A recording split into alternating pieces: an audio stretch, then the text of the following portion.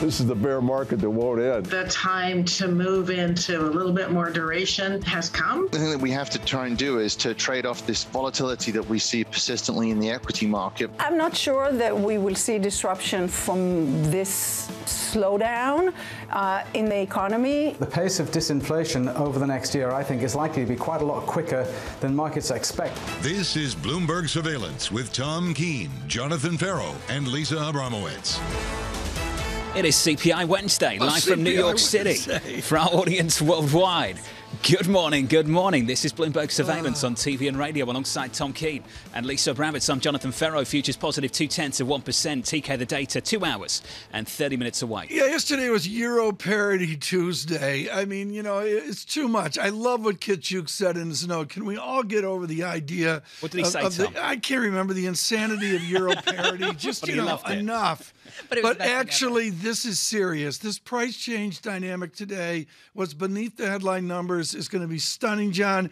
David Rosenberg saying, everybody calm down. We're going to see disinflation. And as you know, John, could we see double digit on the other side of that debate? How sticky will it be, Tom, into year end? That's got to be the focus of the conversation. Yes, I think the x-axis is the, yes. This is really important, John. It's not going to be about levels so much, the y-axis. It's about trying to determine the x-axis and the partition between goods and services. That goods inflation has to come down. Lisa, headline CPI, the estimate at the moment in our survey, 8.8%. This market will be focused on the core month-over-month figure and going through all the compositional shifts we might see. That's exactly where I wanted to go. Do you think that the market actually will be focused on that? Or do you think that if we get a 9%, 9.1% inflation rate for the headline CPI, that will rule the mood on markets more than anything that we see month over month in core CPI? I mean, it's an honest question, John, at a time where the Fed is saying we don't want to parse out too many nuances given how high inflation is relative to history. So what's the market interested in? The market's interested in what the Fed might do in response to the economic data. Correct. We can agree on that. Yes. This Fed is far more sensitive to upside surprises than they will be downside surprises. They will need to see a string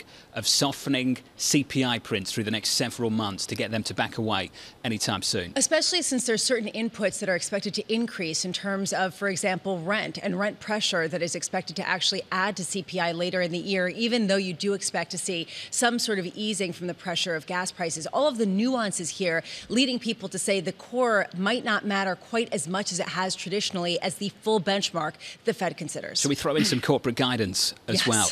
Interesting to hear from Google, who had this to say, Tom. They're planning to slow hiring plans for the remainder of the year.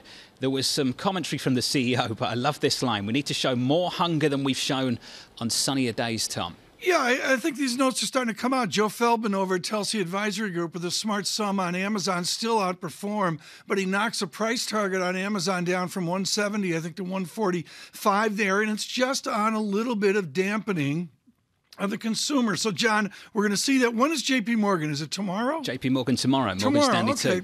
So we're going into that, but I would just suggest that the inflation data, it's really important, and all of a sudden, we're focusing 3 inflation reports out to September 21. That has my attention. You mentioned Amazon. Let me pick up on Apple. We've seen a series of price target cuts there as well. Yeah. This from Jim Suva of Citi, Lisa, who had this to say. We've made changes to our estimates to reflect supply chain constraints, worsening consumer spending woes affecting broader device demand. Price target's still pretty punchy at 175. It's down from 200, so there's some serious upside there. But you're just starting to see those cuts come in ahead of earnings later this month. The fact that the cuts are coming from the behemoths, the rock solids, the ones with fortress cash balance sheets, shows the concern out there of what the effect could be. The Google example, Google traditionally hasn't been affected by some of the consumer economic cycles as other companies. So the fact that they're coming out and paring back some of their hiring plans tells you a lot. John, can I be optimistic, John? Please be. Goldman Sachs, lower recession probability in your United Kingdom. I'm sorry, the numbers really weren't all that bad. They weren't that bad, but did you see what everyone started to price for the Bank of England, Tom?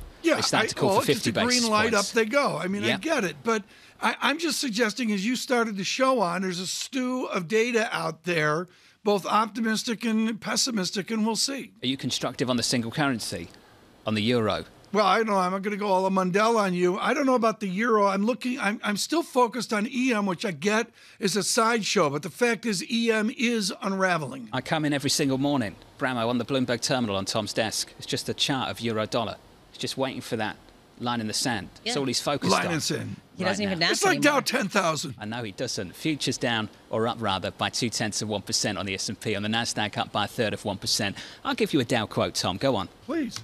No, I just think it's just important here to understand the line in the sand. You sound like George Bush Sr. here. Come on, John. Let's be honest here. With the Dow up 59 points on futures, we got to understand that EUR parity. It's just like Dow 10,000. Without a doubt, 10040. TK has the hat already made. We're unchanged on euro dollar going into this. Yields in a little bit, down a basis point, 295.58. The one thing we haven't discussed so far this morning, Bramo crude got absolutely hammered yesterday. WTI 96.59. The difference between the people who are fundamentally analyzing supply and demand and the idea that, frankly, supply is not going to meet demand in the oil market, and then what you're seeing in the price action, that divergence is really notable considering the fact that oil has come in as much as it has. 8:30 a.m., we're all talking about it. The U.S. June CPI numbers come out. People will be talking about the headline figure, the estimate of 8.8%. Deutsche Bank saying 9% even, versus the core, which is expected to come in a little bit. I'm watching real wages.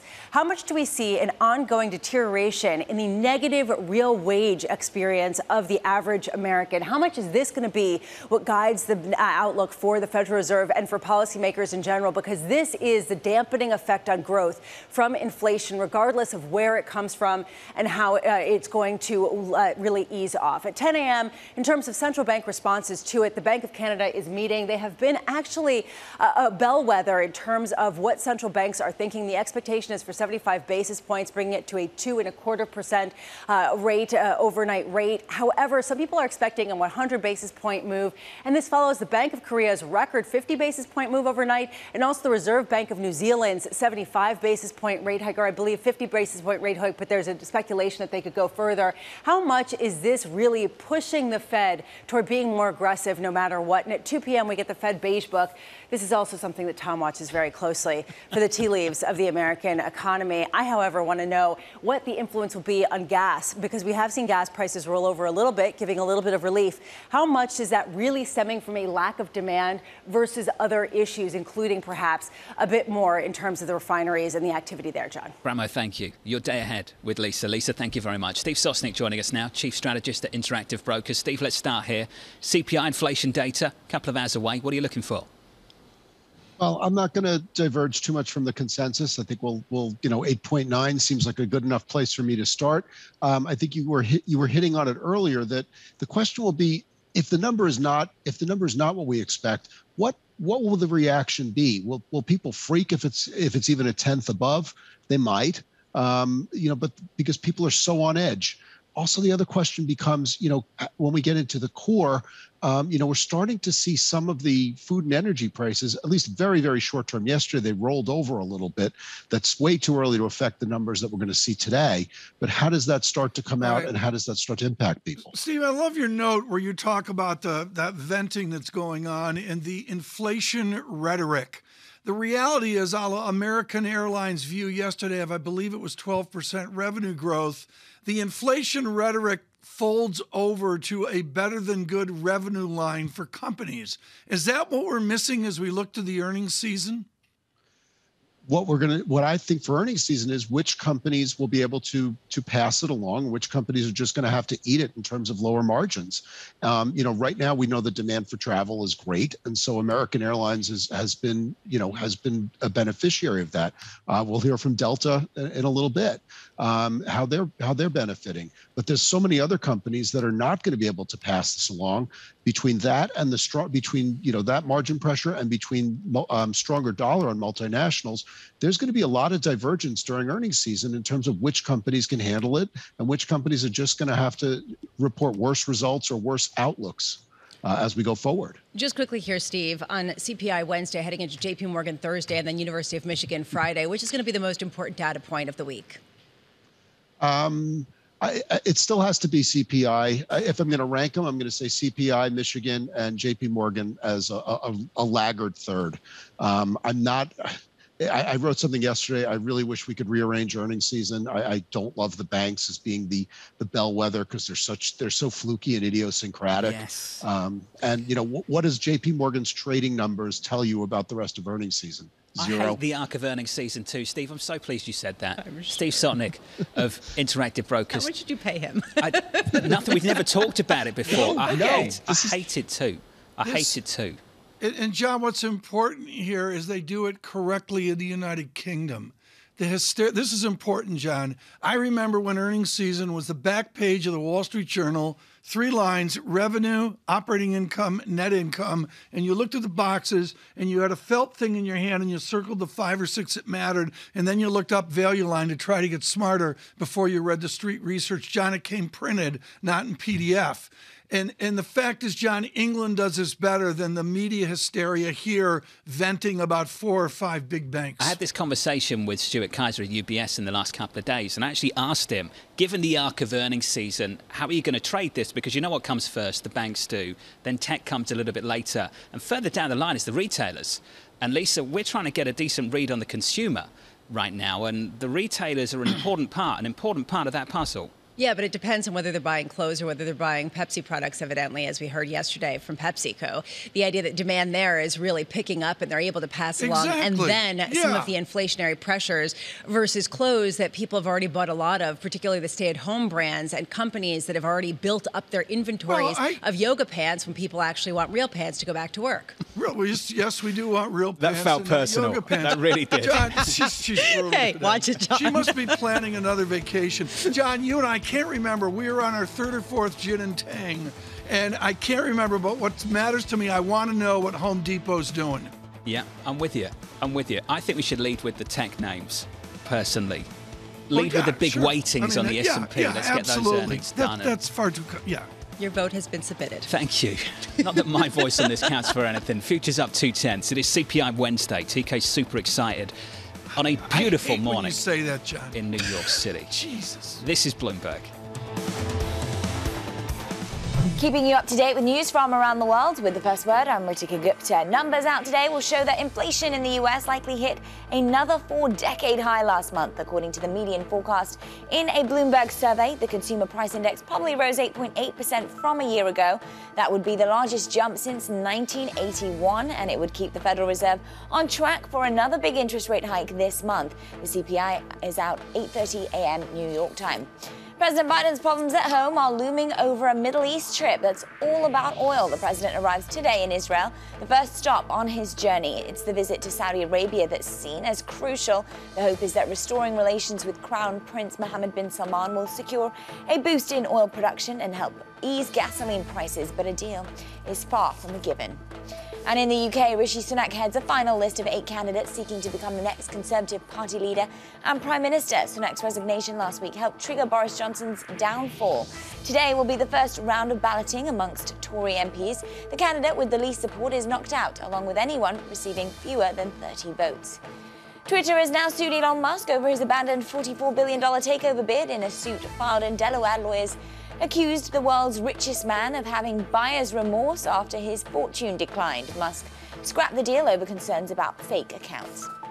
And Google plans to slow hiring for the rest of the year. In an email to staff, Alphabet CEO Sundar Pichai noted the possibility of a recession and urged the company to be more entrepreneurial and work with greater urgency. He said Google will focus on hiring engineering, technical, and other critical roles. Global news 24 hours a day, on air and on Bloomberg Quick Take, powered by more than 2,700 journalists and analysts in more than 120 countries. I'm Ritika Gupta. This is Bloomberg.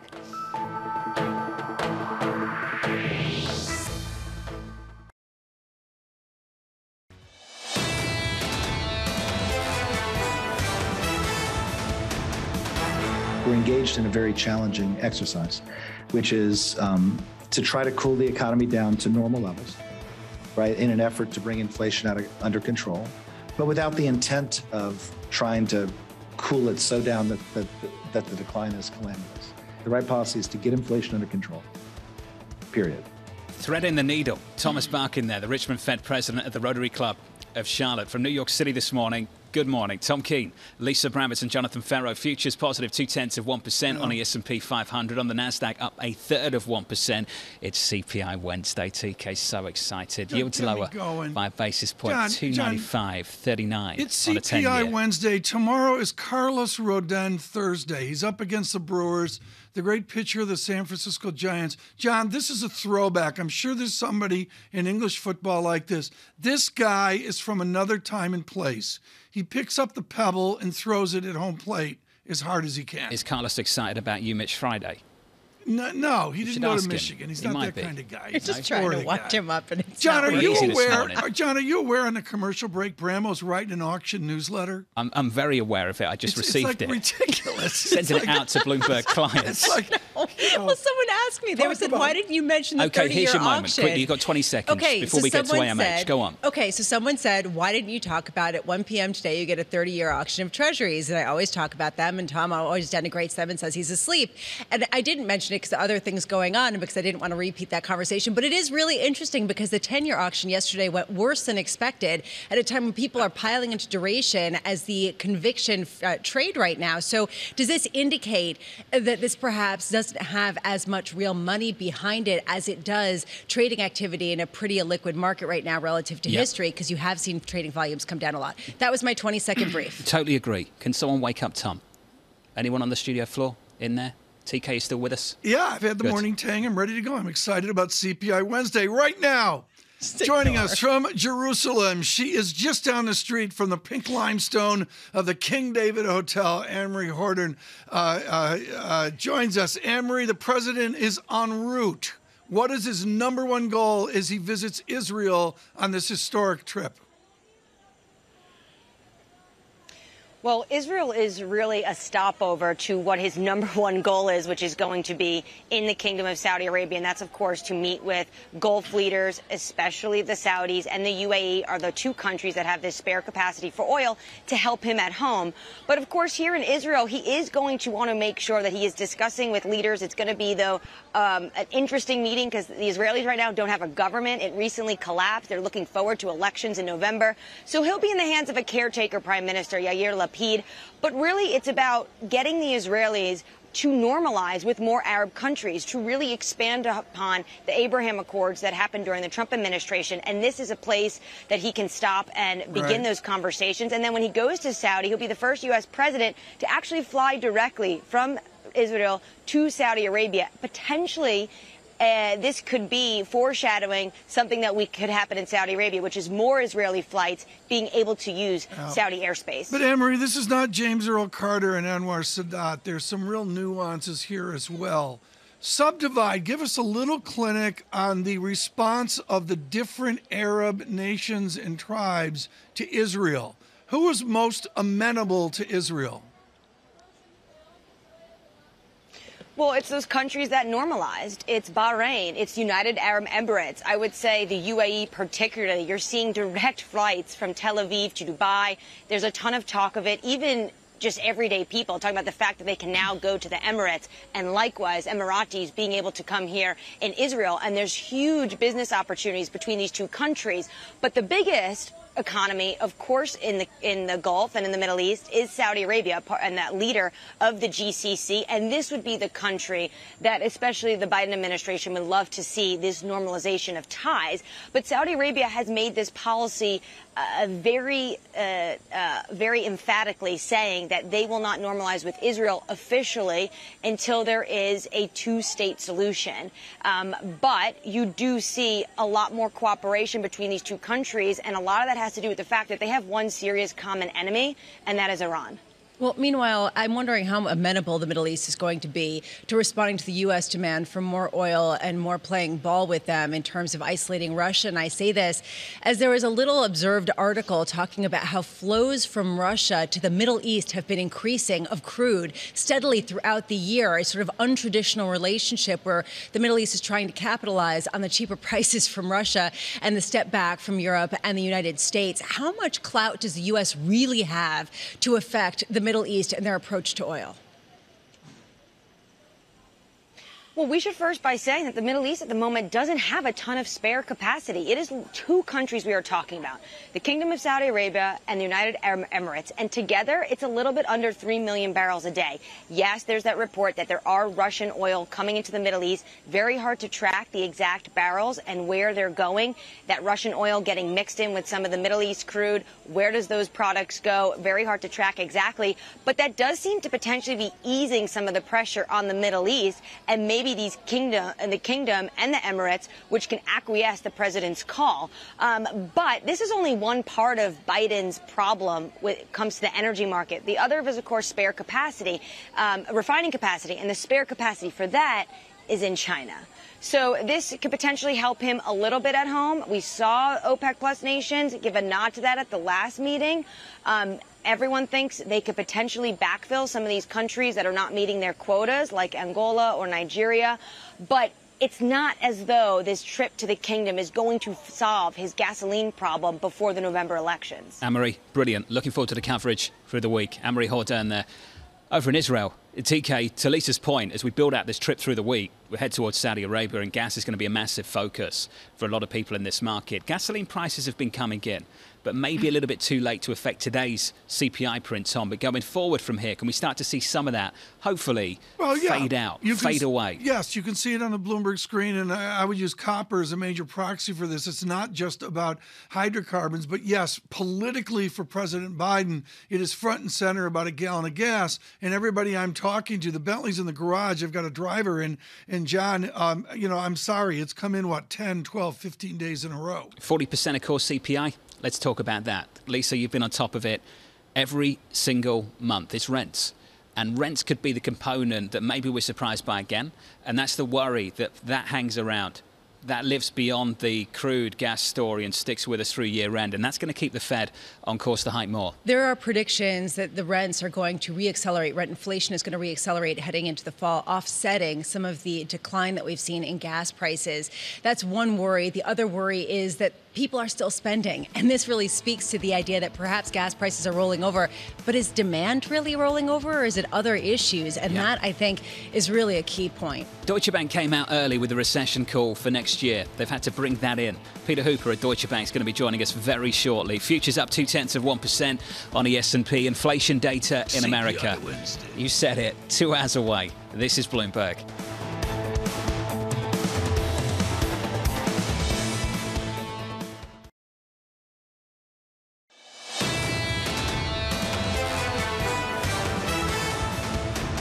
It's CPI Wednesday, according to Tom Keene. Futures are positive on the S&P 500, up 0.1%. On the Nasdaq 100, up 0.2%. Really choppy price action going into the data point a little bit later this morning. After this morning, it's on to earnings, and then, according to Lisa, it's UMich Friday. In the bond market, 2s, 10s and 30s look a little something like this. Yields come back in by a basis point, 295.21. I'll catch up with Priya Misra of TD a little bit later this morning after the number.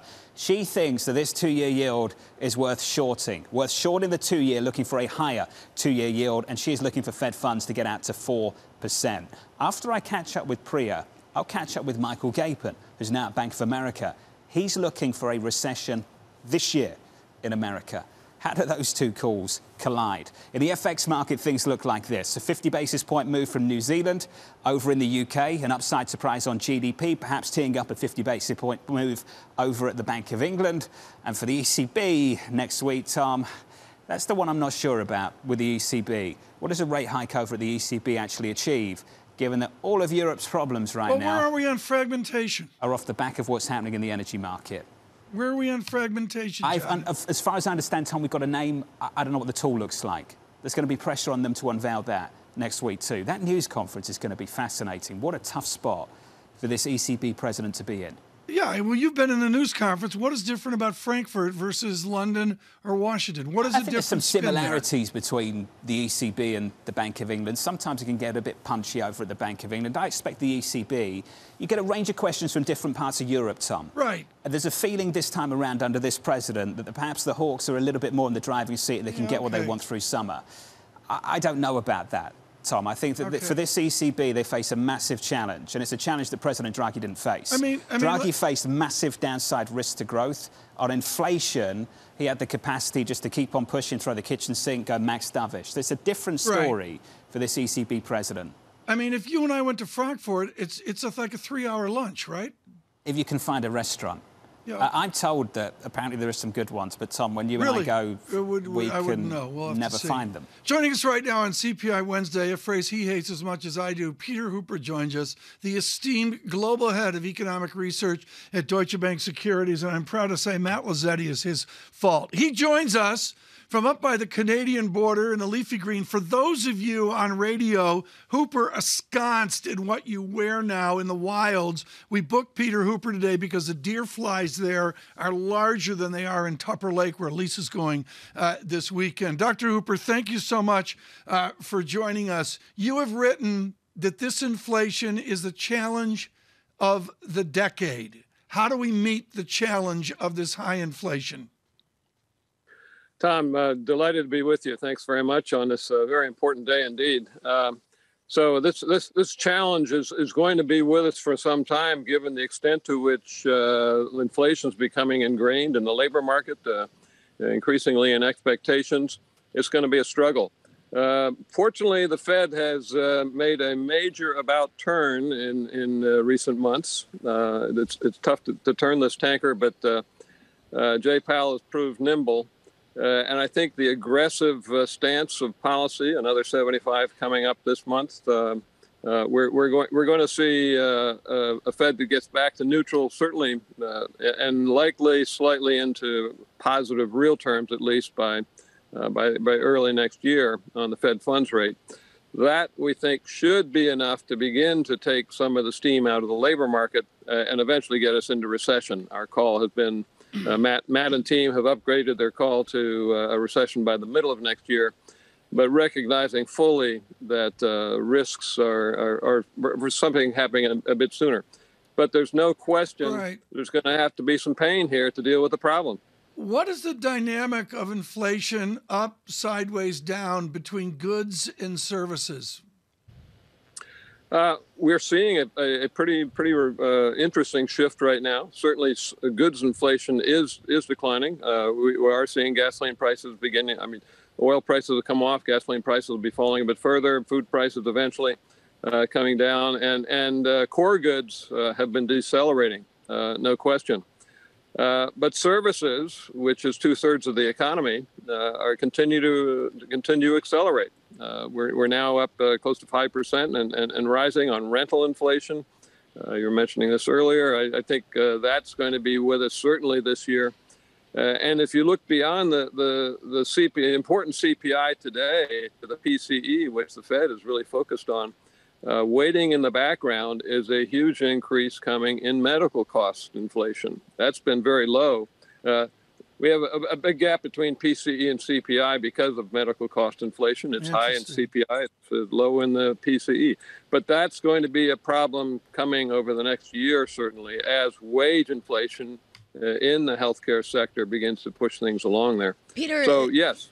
The consumer demand is still there. I want to pick up on that point, and you're seeing that, and you're seeing this inflationary pressure continuing, and yet you're bringing forward your recession expectations. How much is that driven by almost an artificial cap to supplies? And I think about this, for example, with the airline industry, with Delta's coming out talking about capacity remaining below where it was expected to be at a time when they don't have the staff to really fill some of the positions and get these planes off the ground. We saw that with Heathrow. How much is that going to really cause a downdraft to the economy? Well, Lisa, no question that in some sectors, supply is still a major factor holding back spending. I mean, autos, it's according to Michigan survey, it's one of the worst times possible to buy an auto right now, but we expect sales to continue pretty strong because we're catching up because of the supply problems. Same in airfares, airlines. But my colleague, member of Matt's team, Justin Widener, put out a very interesting piece yesterday that updates analysis of demand versus supply as a factor driving inflation. Last year, it was largely supply. Now it's 2/3 demand. He does a very careful analysis looking at, in categories where both supply and demand is going up, that's a demand-driven increase. And we're seeing that predominantly now. So, yes, the economy is showing some early signs of slowing. We're nowhere near a recession given the labor market, but demand is still the major problem right now in inflation. And this is what I think will keep the Fed going. Peter, this to me is the big issue with calling for a recession by the end of this year or the first quarter next year rather than the end of next year, as you originally said back in April. How do we get from demand that is super hot and people who are very much willing to spend to recession? Well, you're certainly seeing it in some sectors now. Housing, we expect housing to have fallen 10% annual rate in the second quarter, because of the big increase in mortgage rates, because of the big increase in prices. The affordability is way off. People are moving into rentals, and that's going to push inflation up there. But housing sector is weak already. We expect to begin to see by the first half of next year some drop-off in business investment spending as financial conditions continue to worsen. Right. And you're already seeing, I mean, consumer confidence is pressing decade lows here, right? That eventually is going to come through and begin to hit consumer spending. So we expect that certainly by the middle of next year, if not sooner. Peter, I've got a segue here away from CPI Wednesday and ask you about your colleague David Folkerts-Landau's strong statement at the end of February that strong dollar would haunt us sooner rather than later. Dr. Folkerts-Landau was absolutely dead on. Now we have a strong dollar. What is a Deutsche Bank view of how we will solve the strong dollar matter? Well, I think the strong dollar is going to take care of itself here. It is playing a very important, and David has been obviously prescient on a number of fronts here lately, the strong dollar being one. But this is feeding in critically into giving us this tightening of financial conditions that's going to give us a downturn. As the U.S. goes into a deeper recession next year than we anticipate seeing in Europe, I think you're going to see a turn. The Fed will, as unemployment rates go up enough, and we expect to have to see at least a couple of percentage points increase in the unemployment rate, the Fed's eventually going to begin to turn. Not getting back to zero, but maybe getting back to something closer to neutral on Fed funds. And as that occurs, I think the dollar will begin to reverse. Peter, just awesome to catch up with you. It's been too long. Peter Hooper there of Deutsche Bank Securities. Tom, on the path forward. And that road forward in this economy includes a recession for the team at Deutsche Bank. They're all linked, and that's been the real story here, John. I'll be honest, John, this Wednesday feels like a Friday to me. I don't know why that is, but in this extended week that we're in, John, the number one thing for me is how the correlations have picked up. Even the UK better than good. You got a little bit of a bid to sterling, 119.11 right now, but the correlations are there, and we're going to see those correlations work at 8:31. Let's pick up on Delta Airlines as well and go through some of these numbers. So revenue basically in line for the second quarter. Earnings a miss, comes in at 144. The estimate was 164. Clearly there's a cost issue at play here, Lisa. Fuel front and center, obviously. The outlook for the third quarter, actually pretty decent, seeing total revenue somewhere between 12.6 billion to 13.1. The estimate was 12.5, so up about 1.35%. There is a cost issue. There is a reliability issue. That's something all these airlines have to face right now. The reliability issue is the 4,000 canceled flights by Delta over the past couple of months to deal with capacity issues and staffing issues and a host of other challenges facing the company. This is an industry that can charge what it wants. It can pass along the costs to consumers. And even in the data, yes, they missed their earnings marginally. But if you take a look at the projections, they expect to continue being able to pass along these costs, even as they keep capacity below where it was in 2019. That is the story, John. Of those several thousand cancelled flights, would you like to talk about one of them? No, I'm good. No, I think everyone doesn't need to hear about my trip to Atlanta. Just wondering. It was great. Bastian has this to say. We've got to do everything we can, and we have been, to ensure that we serve the demand and serve the quality of the operation and not try to grow beyond our means, which is tempting to do when you see this level of demand. Futures up a little more than 0.1% on the S&P from a beautiful New York. This is Bloomberg. Keeping you up to date with news from around the world with the first word, I'm Ritika Gupta. The International Monetary Fund cut its month-old growth projections for the U.S. economy this year and next, and now says GDP will rise 2.3% in 2022, down from 2.9%. The IMF also raised its jobless rate forecast through 2025. It warned that a broad-based surge in inflation poses systematic risks to both the U.S. and the global economy. The latest inflation figures are out today, 8:30 a.m. New York time. The International Energy Agency warns that oil prices pose a high risk to the global economy. It says there are signs that fuel costs are starting to hurt demand growth. The IEA trimmed forecasts for oil consumption this year and next. Still, it says the demand weakness is being offset by tightening supply.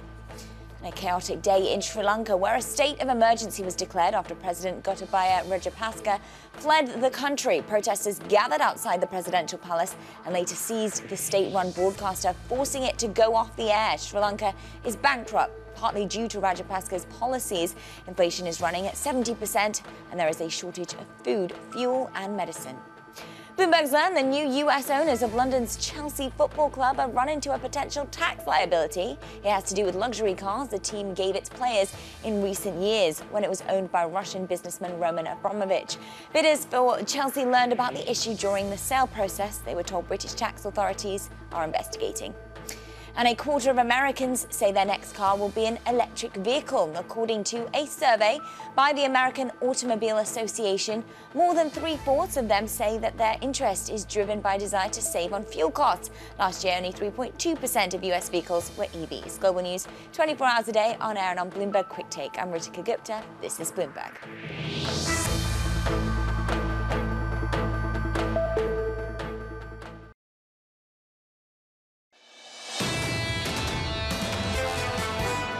We could absolutely see fuel crises around the globe.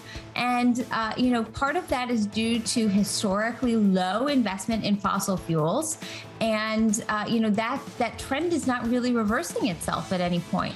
And this is precipitating a huge energy crisis. That was Ellen Wald, the senior fellow at the Atlantic Council from New York City this morning. Good morning, Tom Keene, Lisa Abramowicz and Jonathan Ferro. Just an hour and about 42 minutes away from CPI in America. Going into that, futures positive, 0.2% on the S&P 500. On the Nasdaq 100, up around about 1/3%. Yields come in a couple of basis points, 294.84. A lot of you looking at crude. Collapsed lower yesterday. What a move. We're positive 0.8%. A small bounce. 96.60. Take your pick, Tom. Global slowdown? China in the list alongside everything else right now. And again, China we've underplayed this week. What's the update there? The answer is this new variant. It's important, maybe not deaths, but hospitalizations. A record trade surplus. Exports surging. Guess what happened to imports? They weakened 1%. Okay. That gives you a picture of what's happening with the Chinese economy at the moment, Tom.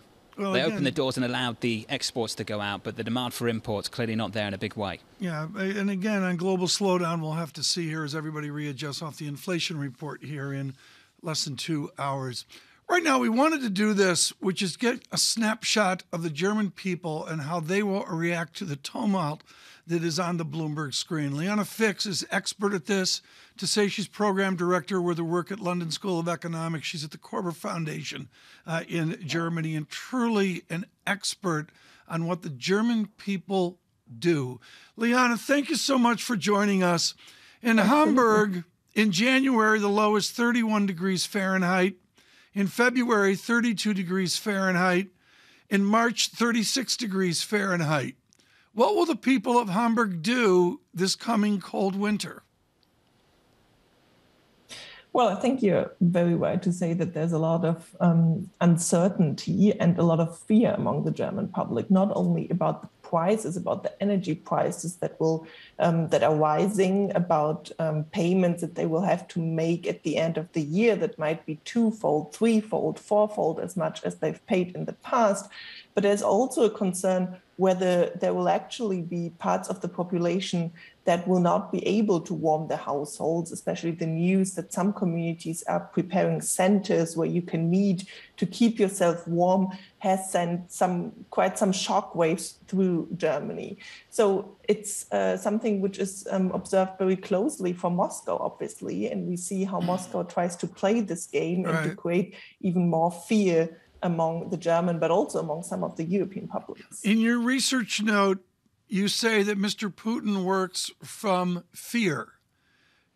Can he bluff here? I mean, what is the level of bluff? What is the level of the input of fear that Mr. Putin will do? Well, he has a short-term advantage because the increase in gas prices leads to the surprising effect that Russia gets revenues from gas as much as it needs and even more than before, although we do have an oil sanctions from the European Union that will kick in at the end of the year. But at the moment, Russia can afford to reduce the supplies for Europe, and at the same time, it gets enough revenues to sustain its own state budget. This will change in the medium to long term, but at the moment, this really gives Russia the opportunity to put pressure on Germany and on Europe. And we will probably see that the Nord Stream 1 pipeline will not return to its previous supplies and capacities, but will probably be slowly reduced by Moscow. Liana, one of the parlor games right now on Wall Street is trying to figure out what the implications would be should the pipeline get shut off in entirety versus 50% capacity resumed, et cetera, and all of these potential outcomes. From your perspective, how quickly is Germany moving to really replace those gas supplies? How quickly could they be independent of Russia gas in the face of some of these huge economic concerns that people are projecting in? We've seen that Germany has moved quite quickly when it came to Russian oil. Surprisingly to everyone, Germany agreed to oil sanctions that will come at the end of the year, but gas is more difficult. So there are a lot of attempts to get LNG gas, to construct LNG terminals, because Germany didn't have any before. It was so dependent on cheap Russian gas coming through the pipelines. There are travels to Qatar and to other countries, but this will not be enough. So in case the Nord Stream 1 pipeline will be shut down entirely, which is probably not as likely as a slow decrease from the Russian side, because then they will still get revenues from the Nord Stream 1 pipeline. But if that continues, Germany will have to reduce its gas consumption quite significantly. There are estimates of between 20 and 30% of reductions. And this will obviously be a challenge. And it needs to start now in the summer, not in the winter, because we need already now in the summer those efforts to fill the storage. We've heard that a lot over the last few weeks, Liana. It's great to catch up. Liana Fix there at the Korber Foundation. It's shut down for maintenance, Nord Stream 1 on Monday. It will be closed for 10 days. And I've seen people, particularly here at Bloomberg, ask the question, Tom, what's the most important event for Europe next week? Is it a first hike since 2011 for the European Central Bank? Or what happens when Nord Stream 1 comes back online? How much gas actually flows through that? Now, if you asked an FX strategist right now what the most important thing was, I think they'd point you towards what is happening with gas through this year and into winter. Our Will Kennedy was very good on this yesterday, John, on one of my other properties. And the basic idea here is it's not a pipeline turned on and off or marginally on and off. It's literally Mr. Putin with a burst of gas, and then it shuts down, and then he reopens it again, where he's almost playing games with them. Open, close, open, close, open, close. Well, Gazprom have already cut back, throttled back the supply through that pipeline going into this. Anyway, Lisa, it makes you wonder how relevant rates actually are to where the euro trades, given that so much of this is about what happens with Russia and what happens with gas. Yeah, and how does the ECB respond to gas prices, right? Do they say, yeah, that's the first screen we look at every morning and we adjust our expectations for how much we're going to raise rates dependent on that? At the same time, this is hiking into weakness, and that is the theme across the world. Yeah. And that is just confirmed once again when you take a look at the inflation driven by those gas prices, and that on and off switch that Tom is talking about is going to inject a premium into so many things and higher inflationary inputs regardless of whether Russia puts the gas back on, that I think that people are trying to game that out as well. Just getting this from Jen Jacobs, our White House reporter for Bloomberg News. The president will meet with the Saudi Crown Prince MBS Mohammed bin Salman on Friday evening. Jake Sullivan, his national security advisor, saying that during the gaggle on Air Force One on the way to the Middle East, Tom. So there's one for you. That from Jen Jacobs just moments ago. Our Anne-Marie Horton there. After Bavaria, after Madrid as well, a president with a bit of domestic rest. That's a joke. He did not rest, I don't believe, given the news flow.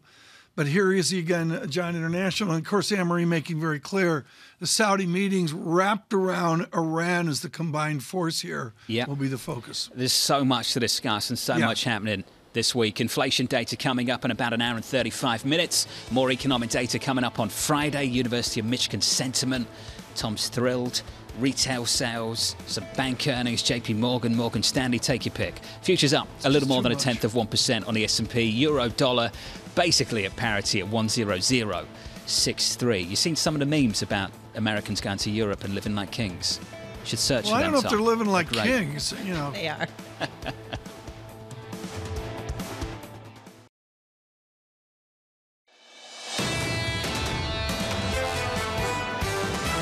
This is the bear market that won't end. The time to move into a little bit more duration has come. The thing that we have to try and do is to trade off this volatility that we see persistently in the equity market. I'm not sure that we will see disruption from this slowdown in the economy. The pace of disinflation over the next year, I think, is likely to be quite a lot quicker than markets expect. This is Bloomberg Surveillance with Tom Keene, Jonathan Ferro, and Lisa Abramowicz.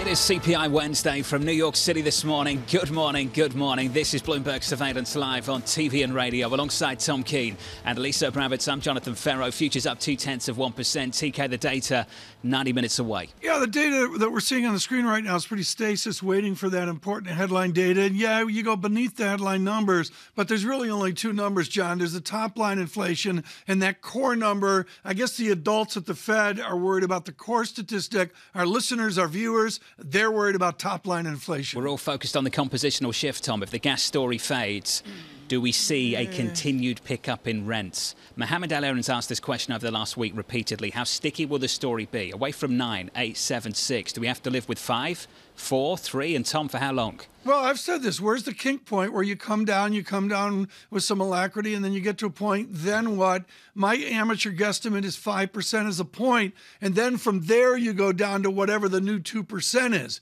Is it back to 2%? Powell has to say that, or is it an Adam Posen 3%? Lisa, are we now done for 75 month end of this Fed? I think that that's basically what's baked into the market right now. There are some people who are saying it's more prudent to do 50 basis points. You could have that argument, but it seems like right now in the market it's baked in for 75 basis points. But picking up on where we end the year on inflation, I want to just go back to what Sonal Desai of Franklin Templeton said. She is expecting 7.5% to 8% inflation, headline CPI at the end of this year.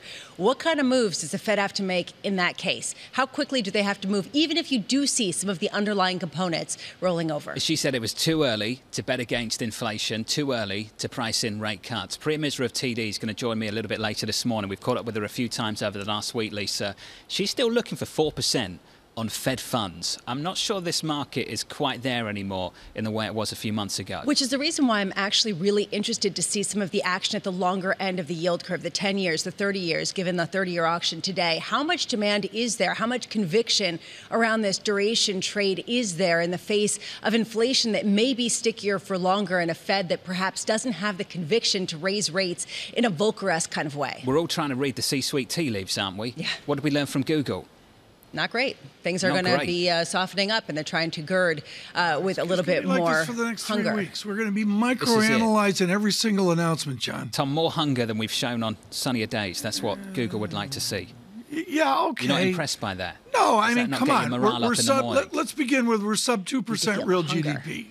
GDP's lousy. We all get that. Global GDP is terrible. Sure. But will corporations adapt? I mean, that's really what it comes down to. What will fall to the bottom line? I think that's what it comes down to. We've seen that with, say, Delta Airlines this morning. Revenue was in line, pretty decent. It was a profit that was the miss here, Lisa, and that was costs. Front and center, costs and execution. Well, and when you look at the costs, it's largely due to gas. And to a lesser degree, salaries. So what gets cut, and to how do the companies adapt? To Tom's point, companies will adapt, but how? With job cuts, with paring back some of their capital investment? How much of that is what really goes to the bottom line of the economy and what people feel in their pocketbooks? Futures right now positive 0.1% on the S&P 500. Let's whip through it on the Nasdaq 100, up 0.25%. Yields look a little something like this, down 2 basis points on a 10-year to 294.65. In your FX market, euro dollar, just a little bit of a stronger euro in the mix here. Euro dollar 100.58. Have to keep going back to it though. Crude yesterday got hammered, slammed, lower, plunged. Crude this morning, it's the smallest bounce right here, Lisa, up 0.75% at 96.63. Just amazing to think that we were talking $120 exactly. a barrel 150. not so long ago. And how much does this really feed into the CPI print? 8:30 a.m. we get U.S. June CPI. This is what we're all talking about. It is CPI Wednesday, of course. Then we're going to be talking about the conversation around whether core is the most important data point for the market versus the headline figure, expected to be around 8.8%, possibly with a 9 handle. I'm watching real average hourly wages, which have turned deeply negative, the most negative. People are losing money on a relative basis based on inflation at the fastest pace, going back to where this data set started at 2016. How much does that continue to deteriorate and force the Fed's hand? At 10 a.m., other central bank reactions. Bank of Canada will be meeting, possibly raising their rates by 75 basis points to 2.25%. How much do they act as a tea leaf for other central banks? The speculation is they could potentially actually raise rates by a full percentage point. And at 2 p.m., the Fed Beige Book comes out. This is going to be really important. And I know that you're rolling your eyes, Tom. John, I know you're listening for how I'm going to justify talking about the Beige Book. What I want to see is the tea leaves in the underlying economy that speak to the demand for oil and gas. We've seen gas prices come off. People are hoping that will actually diminish the inflationary inputs over the next couple of months. How much is that driven by people actually driving less, traveling less? And how much is this driven simply by speculation and by refineries actually producing more? Lisa, thank you. I'm just entertained by you trying to convince that Tom should wake up to have a look at something that you're looking at in the afternoon. Thank you. I appreciate good effort. Your appreciation of my effort. Ramo, thank you. Mona Mahajan joins us now, Senior Investment Strategist at Edward Jones. Mona, is this going to be the one? I've got to ask someone this question. Will this be peak inflation in the United States of America at 8:30 Eastern Time? You know, John, the recent trends are indicating that is a real possibility now. Maybe the elusive peak inflation is upon us today at 8:30 a.m. You know, keep in mind when you look at the numbers for June, oil and commodity prices, if you average the daily prices, substantially higher than what they were in May. But of course, these first few days in July thus far, those same average prices are now trending much lower. So if, and it's a big if, these trends continue, headline inflation certainly should start to cool. In our view, core inflation already ticking downward, but will continue to have that downward trend driven by slower consumption, you know, cooling housing, and perhaps even lower wage gains.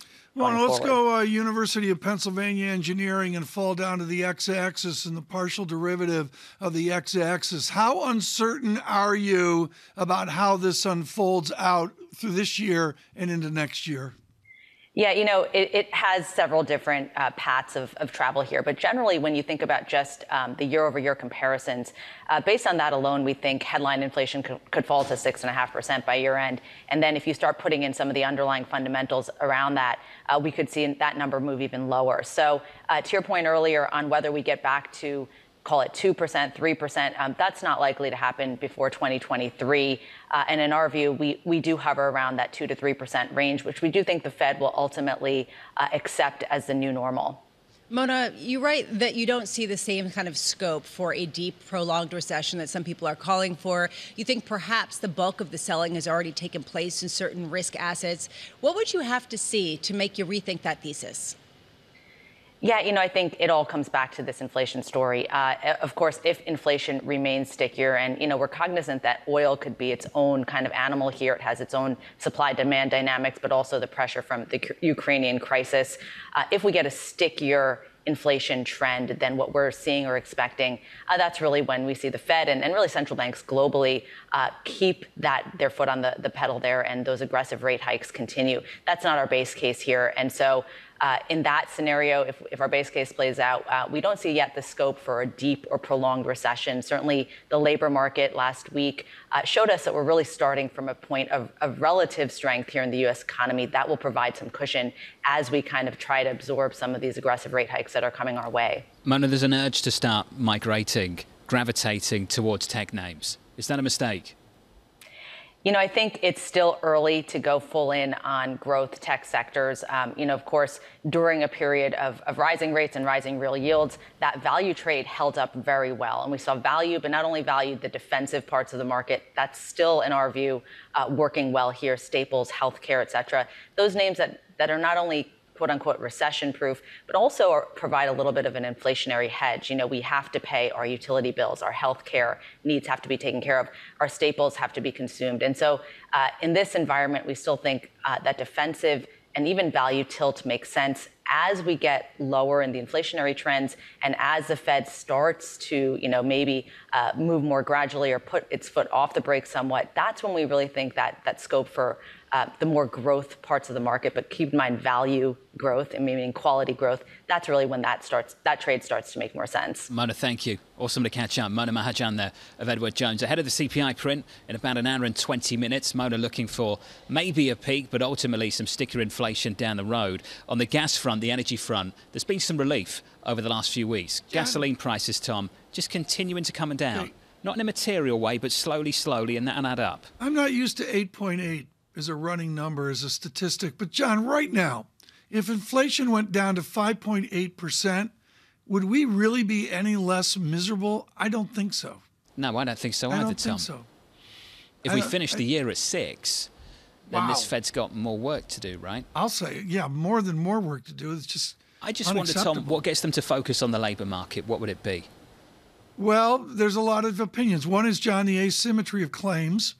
And there's a school of thought that if claims spike up, that's important as well. The unemployment rate, you got the raging debate of what we just saw, which on the surface was better than good labor, and underneath it, maybe not so good. I mean, I would say just the round number, the unemployment rate is what gets your attention. That's why the corporate guidance, I think you can fold it into the economic data this week. Lisa, we'll be looking for things like what are your intentions for hiring? Think Google and what we've heard from them overnight. We'll be looking for those kind of tea leaves in the corporate earnings this week through the next couple of months. How high can the unemployment rate really go? A lot of people are speculating the Fed is really lowballing how high it has to go to reach their 2% target on inflation, that they have to see some sort of material slowdown and pullback with respect to the balance sheets of households that still are allowing them to do all the traveling, to buy all the goods, to keep inflation hot. Michael Gapin has unemployment at 4.6% after next year. That's a 1 percentage point climb higher in the unemployment rate. He's calling for a recession together with that move in unemployment. And Lisa, maybe that starts to ramp up the pressure on this Fed to think about other things. And to be very clear, none of us here want to see more people out of work. This is an issue of a Fed between a rock and a hard place. Without a doubt. Futures up 0.2% on the S&P from New York this morning. Good morning. This is Bloomberg.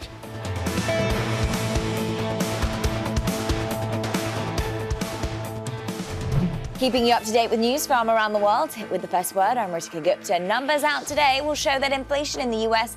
likely hit another 4-decade high last month. According to the median forecast in a Bloomberg survey, the consumer price index probably rose 8.8% from a year ago. That would be the largest jump since 1981, and it would keep the Federal Reserve on track for another big interest rate hike this month. The CPI is out at 8:30 a.m. New York time. President Biden's problems at home are looming over a Middle East trip that's all about oil. The president arrives today in Israel. The first stop on his journey, it's the visit to Saudi Arabia, though, that's seen as crucial. The hope is that restoring relations with Crown Prince Mohammed bin Salman will secure a boost in oil production and help ease gasoline prices. But a deal is far from given. In the UK, Rishi Sunak heads a final list of 8 candidates seeking to become the next Conservative Party leader and Prime Minister. Sunak's resignation last week helped trigger Boris Johnson's downfall. Today will be the first round of balloting amongst Tory MPs. The candidate with the least support is knocked out, along with anyone receiving fewer than 30 votes. And the crisis in Sri Lanka is widening. Protesters took to the streets of Colombo after President Gotabaya Rajapaksa fled the country for the Maldives. Demonstrators seized the state-run TV channel and forced it off the air. Meanwhile, Sri Lanka's Prime Minister declared a state of emergency. Sri Lanka's economy has been hurt by soaring inflation and shortages of food, fuel and medicine. Global News 24 hours a day on air and on Bloomberg Quick Take, powered by more than 2,700 journalists and analysts in more than 120 countries. I'm Ritika Gupta. This is Bloomberg.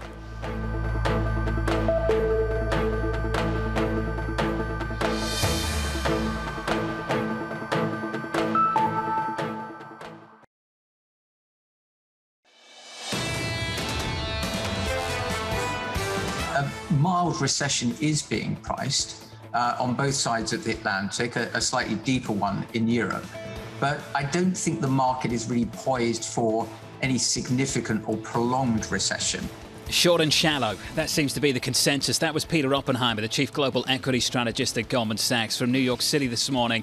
Good morning. Here's your market. We are positive 1/3% on the S&P, up 11. On the Nasdaq 100, up about 0.4%. Yields come in a couple of basis points, 295.65. And do you want to call this a bounce after the mess of yesterday on crude, Tom? We're at 1%, 96. 80. Yeah, it's a good point, John, because I think the whole screen looks stasis here. Turkish lira unravels. Renminbi's got some stasis to it. I just think there's a whole pause here, John, all in all, in equities, bonds, currencies, commodities, waiting for 8:30. Energy in focus, waiting for 8:30 with CPI, then waiting for later this week too. Jake Sullivan, Tom, in the last 30 minutes or so, the president's national security advisor, basically telling us that the president will meet with the Saudi Crown Prince Mohammed bin Salman on Friday evening. Put that in the diary. It goes back to the Iran-Iraq war, and it is UAVs, excuse me, not University of Virginia, UAVs, which are drones. And the zeitgeist this morning, away from the president's trip and the diplomacy, is the fear of Iranian drones aiding Mr. Putin in Russia. Our Anne-Marie Horton is in Jerusalem, where this will be one of the topics. Anne-Marie, tie in the meet and greet, the photo ops, with the hardcore fear of these selected parties of Iran and their ability to take legitimate military technology from the Iran-Iraq war from 30, 40 years ago and bring it forward to aid Mr. Putin. Well, really, you have the Russian-Iranian ties incredibly strong, especially as Vladimir Putin, we do know, is continuing this war, which has now become a war of attrition, but is really locked out of dealing with a number of countries. So places like Iran, places potentially like China are going to be those avenues he is going to work with to try to secure some of these weapons. That is one part and concern of this trip.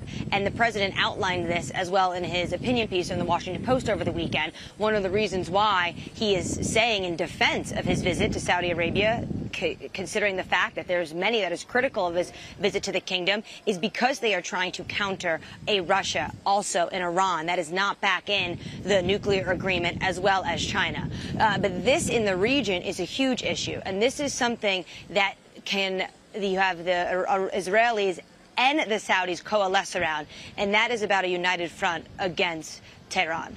Anne-Marie, as we hear about the potential meeting with Mohammed bin Salman, what is the potential political fallout from this meeting, from this trip, given some of the concerns about human rights violations of the Crown Prince? All eyes will be on this meeting, and this will go down in history books, whether or not it's a handshake or a photo op. The president campaigned on making Saudi Arabia a pariah. He talked about there was no redeeming qualities of the current government. It is led, obviously, by King Salman, but the day-to-day operations, everyone knows, is led by the Crown Prince, Mohammed bin Salman. The president then, when he came into office, released that intelligence report that said that Mohammed bin Salman approved the killing of Jamal Khashoggi, a Washington Post columnist.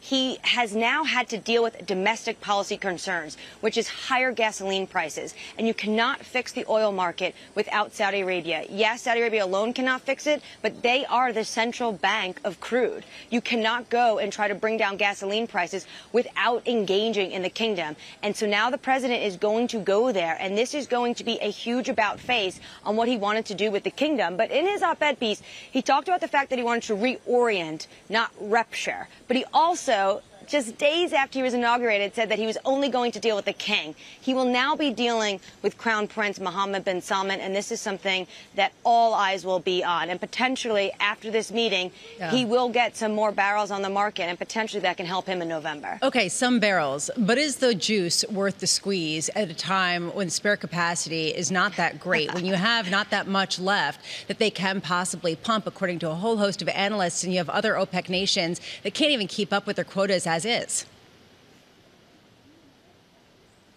Well, the president is going to have to try to deal with this at home domestically. Right now, inflation, poll after poll, is the #1 concern. So to use your phrase, juice worth the squeeze, I think, to this administration at this moment, it is. But also to think that the administration was never going to have to deal with the kingdom over the course of 4 years is naive to a lot of people who look at this region. This is the biggest economy. They also want to expand upon the Abraham Accords. A huge country for Israel to do that with would be the kingdom. So at some point, the president was going to have to write this op-ed or make this trip. Anne-Marie, folding in a deep knowledge of oil markets and OPEC. AMH, thank you with the latest. Ed Morse, here's the latest from Citi. This is what he's got to say. Tom, you'll like this. Oil is more likely to hit 50 than 150. Ed Morse going on to say a slowdown in global growth could come alongside robust supply growth if prices fall into the 60s or the 70s. He's suggesting OPEC Plus may well act again to support them. And what's important here, John, first of all, it's a victory lap for Dr. Morse. He's been lonely and very dead on in the pullback here from 124 to 100 on Brent crude. I'm going to call that a 20% decline. John, what's so important here is the global political economics of Edward Morse is about nothing more than declining demand. I can't emphasize enough. The bulls say bigger demand, bigger Pacific Rim demand. And Ed Morse says, guess what? No demand, price down. That was not in the OPEC outlook for 2023, was it, Lisa? Not in a material way at all. No, they basically were projecting out that demand was going to outstrip supply materially for the upcoming years. And this really flies in the face of what we're seeing in the price action. I mean, how do you understand the decline that we've seen in crude prices facing off with one report after another from the main oil-producing nations saying this isn't going to stop. This dynamic is here to stay. Gasoline prices are coming down. Will that provide some relief on CPI? In July, for the month of June, we're looking for 8.8% headline year over year.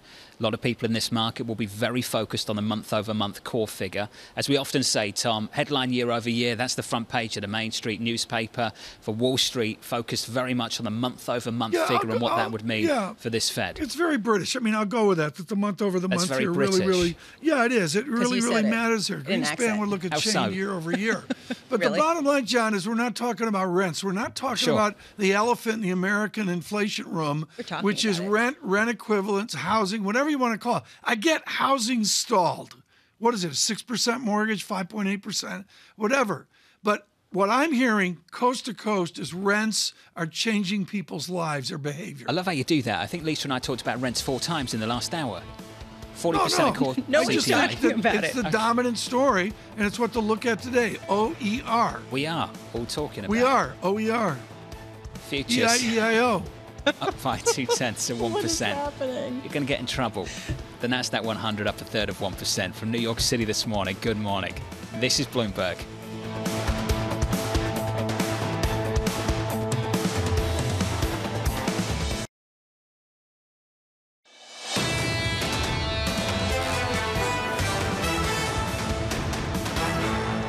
$60 minutes away from CPI in America. Going into it, futures positive by 0.2 of 1% on the S&P 500, on the Nasdaq up by 1/3 of 1%. You said it, TK. CPI Wednesday, going into JP Morgan Thursday, and you, Mitch, Friday. Lisa, very excited about that. 2s, 10s and 30s. In the bond market, shaping up as follows. Yields coming in just a little bit, down a basis point on a 2-year, down 2 basis points on a 10-year. Bit of curve inversion out there. That curve inversion deepens over the last week. What do you make of that, Tom? John, this is the weak story. Is the bond market is speaking volumes. I know it's dollar. I'm sorry, I got 9 basis points on 2s, 10s spread. That's a change. Call it 9, round it up to 50 sometime soon. That's what Priya Misra and TD might be looking for. Tom, I'm going to catch up with Priya a little bit later. Another property. She thinks we've got work to do at the front end still. Short the 2-year, looking for Fed funds to get out to 4%. I spoke to a couple of people yesterday who mentioned inflation protection. They don't want you to give it up just yet. PIMCO being one, Erin Brown, and then Jean Bavin over at BlackRock, speaking a similar story, singing a similar tune, Tom. This idea that perhaps, in Mohammed's words, inflation could end up being somewhat stickier than we might expect, and that's got to be the #1 thing we focus on right now going into this inflation report. I like what Dr. O'Larian said yesterday. I believe it was in a tweet. I think I put it out as tweet of the day, where, forget about all the bow tie stuff, John. It's top-line inflation. Just everybody get over it. This is the one time where what matters is how people are getting hammered by almost Spain double-digit inflation. 10 minutes ago, it was all about rates, Tom. Rents I've moved on. Or CPI. You've moved on quickly. Morning tang, I'm moving on. Let's move on to foreign exchange briefly. We've had a rate hike from New Zealand's central bank, 50 basis points. The Bank of England might have to go 50 next month. GDP an upside surprise. That might give them the space to do that, should they wish. Euro dollar next week, next Thursday. And Tom, I know we're trying to get out to Frankfurt. Let's see if we can make that happen. Euro dollar 100.54, positive 0.2%.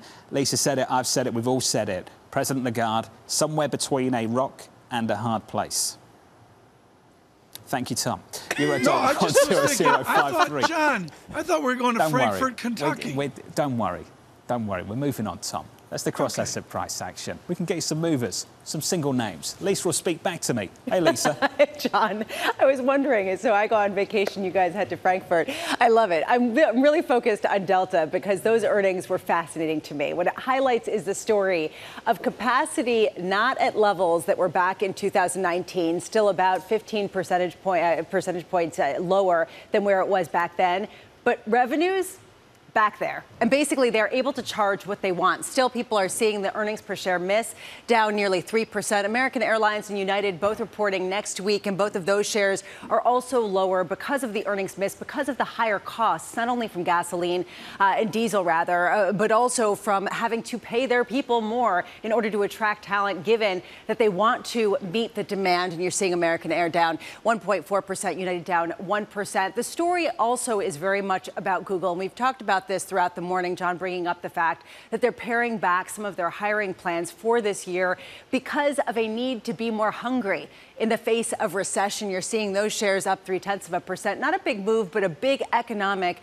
potential message when they say that they do not see a need to be aggressive. How much do you see a similar follow-on from the likes of Apple? We already have seen it from Microsoft as well as from Meta or Facebook. And Apple was downgraded by Citi because of some of these consumer headwinds, although still a buy. So I don't know how much you're going to get a potential revision there. You're seeing that those shares up by 0.3%. I have to do this. Tom, Twitter, I think that this is interesting. Yesterday, they fought back. Yeah, they basically said it's really something. To Elon Musk, they said, no, you got to stick to this $54.20 a share price tag that you said. We're going to hold you to it. How much is this a negotiating ploy? How much are they going to get dragged through the mud? Right now, the shares are up. I mean, what do you make of this? It's trading like a penny stock, even though it's a major What I would company. say to people tangential to this who think it's just back and forth on Twitter, they've gone beyond that.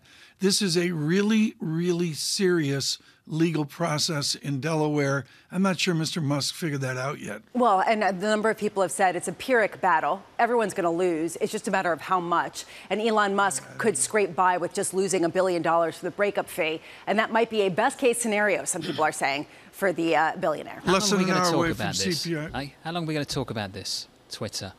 Far more interested in the Apple story that Lisa touched on, Tom.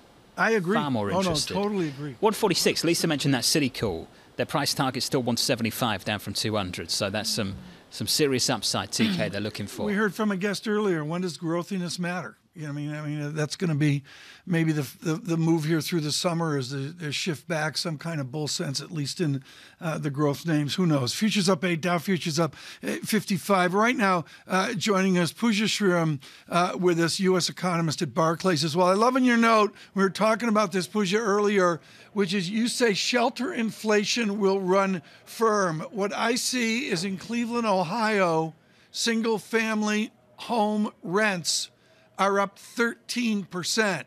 I mean, that's the reality in a place like Cleveland where it's reasonable. It is double-digit rent inflation. What does that mean for the report this morning?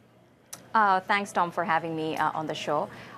We think shelter inflation is likely to run strong, exactly as you pointed out.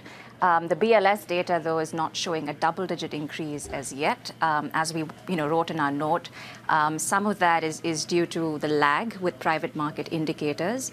But we think that, today we're going to get another firm rent and OER print. We're forecasting a 0.6% increase month over month, and shelter inflation overall close to 5.5%.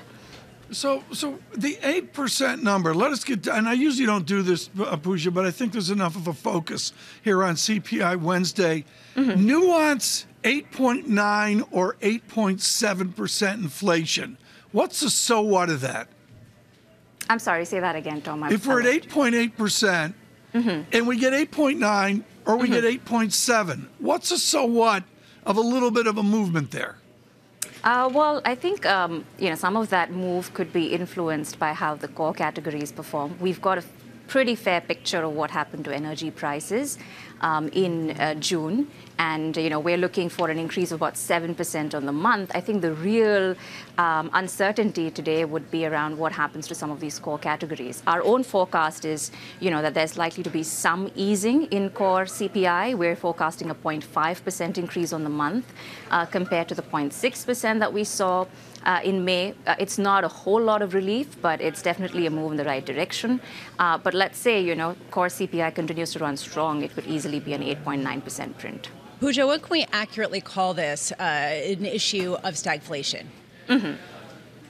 It is because, it's forecasting inflation is become extremely uncertain and difficult in this environment because a lot of it has to do with, some of these external forces that are influencing prices. So, as economists, we do the best with the data we have in hand, and then, we hope for a little bit of luck. Well, Pooja, is there any way to get out of stagflation without a Volcker-esque response? And I think that this really is the question for so many people, hoping for those external factors that are not coming and seeing that some of the drivers of the inflation in the U.S. are stickier.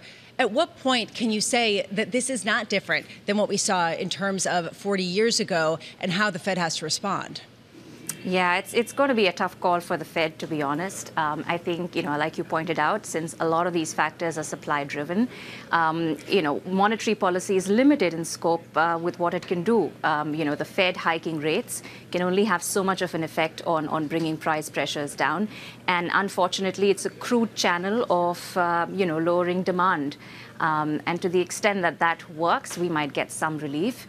But really, any easier way out of it will completely depend on these factors coming down. So it's the July parlor game, which is what's more important, CPI Wednesday, JP Morgan Thursday, or University of Michigan Friday? I think all of it, to be honest. I think, the Fed is really in a sticky spot right now. Some of the Fed speak that we've heard over the past few days suggest that they are focused on price stability. Some of the members have downplayed signals of demand easing. We got a June jobs report, which was pretty solid. So right now, it all points in the direction of, maybe they're leaning towards a 75 basis point hike. But then we still have a lot of important data coming out this week, like you pointed out, a retail sales print and inflation expectations. So it's going to be a tough decision for them. Thank you, Pooja. Pooja Sriram there of Barclays Investment Bank. You, Mitch, does my head in. I know it does. That's why I keep mentioning it. I used to follow you, Mitch. I used to follow you, Mitch. You did too. We'd look at the sentiment numbers. You might pay some attention to the inflation expectations component of the survey, but not too much. And I'm not sure too many people would trade on it either. Then all of a sudden, Chairman Powell Bank becomes this thing that's the difference between 50 basis points and 75, and that just seems to be absolutely ridiculous. I know Mike McKee pretty frustrated about it too. I spoke to him yesterday. Well, I think that it's not just University of Michigan headline numbers, but the expectations for inflation over the next 5 to 10 years. And we actually didn't talk about this. It was sort of a below-the-radar story, but the New York Fed expectations of consumers for inflation over the next 5 to 10 years actually came down a little bit earlier this week. How much is that an indicator, a tea leaf, that this could actually be a little bit of an easing factor heading into what we expect from the Fed in a couple of weeks' time? Everything else came down with it. That's the problem, Tom, in the New York Fed Consumer Expectations Survey. Home price expectations were lower, spending expectations were lower, credit access perceptions were lower, weaker, household financial situation, perceptions of that deteriorated. Not great across the board. John, I'm just going to suggest to aggregate all this is wrong. It's the biggest argument I ever had with Alan Meltzer, the late great of Carnegie Mellon, where he said you've got to aggregate statistics. We just showed Cleveland there with, a pretty good up double-digit kind of housing. Phoenix is the hottest market in the country. Home prices at one point this year were up 32% year over year. And my point here, John, is how do you fold that into a national number? I get that. But I just don't think we can go homogenous one statistic Tom, here, totally, aggregated. Totally, and you've been on top of this. Buy it. And that's true of the consumer too. What does the aggregate numbers tell you about the consumer? We'll get a series of guests telling us that the consumer is strong. The disparity beneath, that's a different story sometimes. Futures up 1/3% on the S&P. CPI data 50 minutes away from New York City. This is Bloomberg.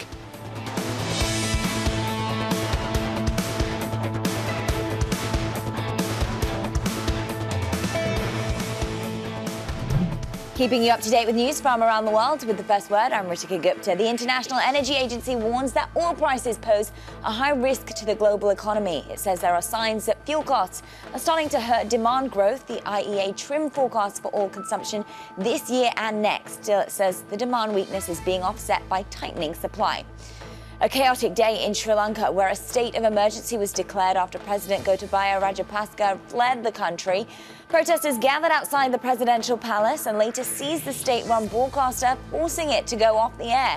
Sri Lanka is a bankrupt, partly due to Rajapaksa's policies. Inflation is running at 70%, and there's a shortage of food, fuel, and medicine. COVID vaccines from AstraZeneca and Pfizer saved roughly 12 million lives the first year of their rollout. That is according to a new analysis from Airfinity, a London data firm. It says the two companies swiftly scaled up production and delivered doses before other manufacturers. Once again, Spirit Airlines has delayed a shareholder vote on its proposed merger with Frontier. Earlier this week, Frontier said it was still very far from winning enough support because of a higher offer from JetBlue. The new shareholder vote is set for July 27th. And those second quarter earnings at Delta Airlines missed expectations. The airline said that high operating costs will persist through the rest of the year. U.S. carriers are trying to return to consistent earnings after the pandemic hammered travel. Delta says it expects what it calls meaningful full-year profits. Global news 24 hours a day on air and on Bloomberg Quick Take, powered by more than 2,700 journalists and analysts in more than 120 countries. I'm Ritika Gupta. This is Bloomberg.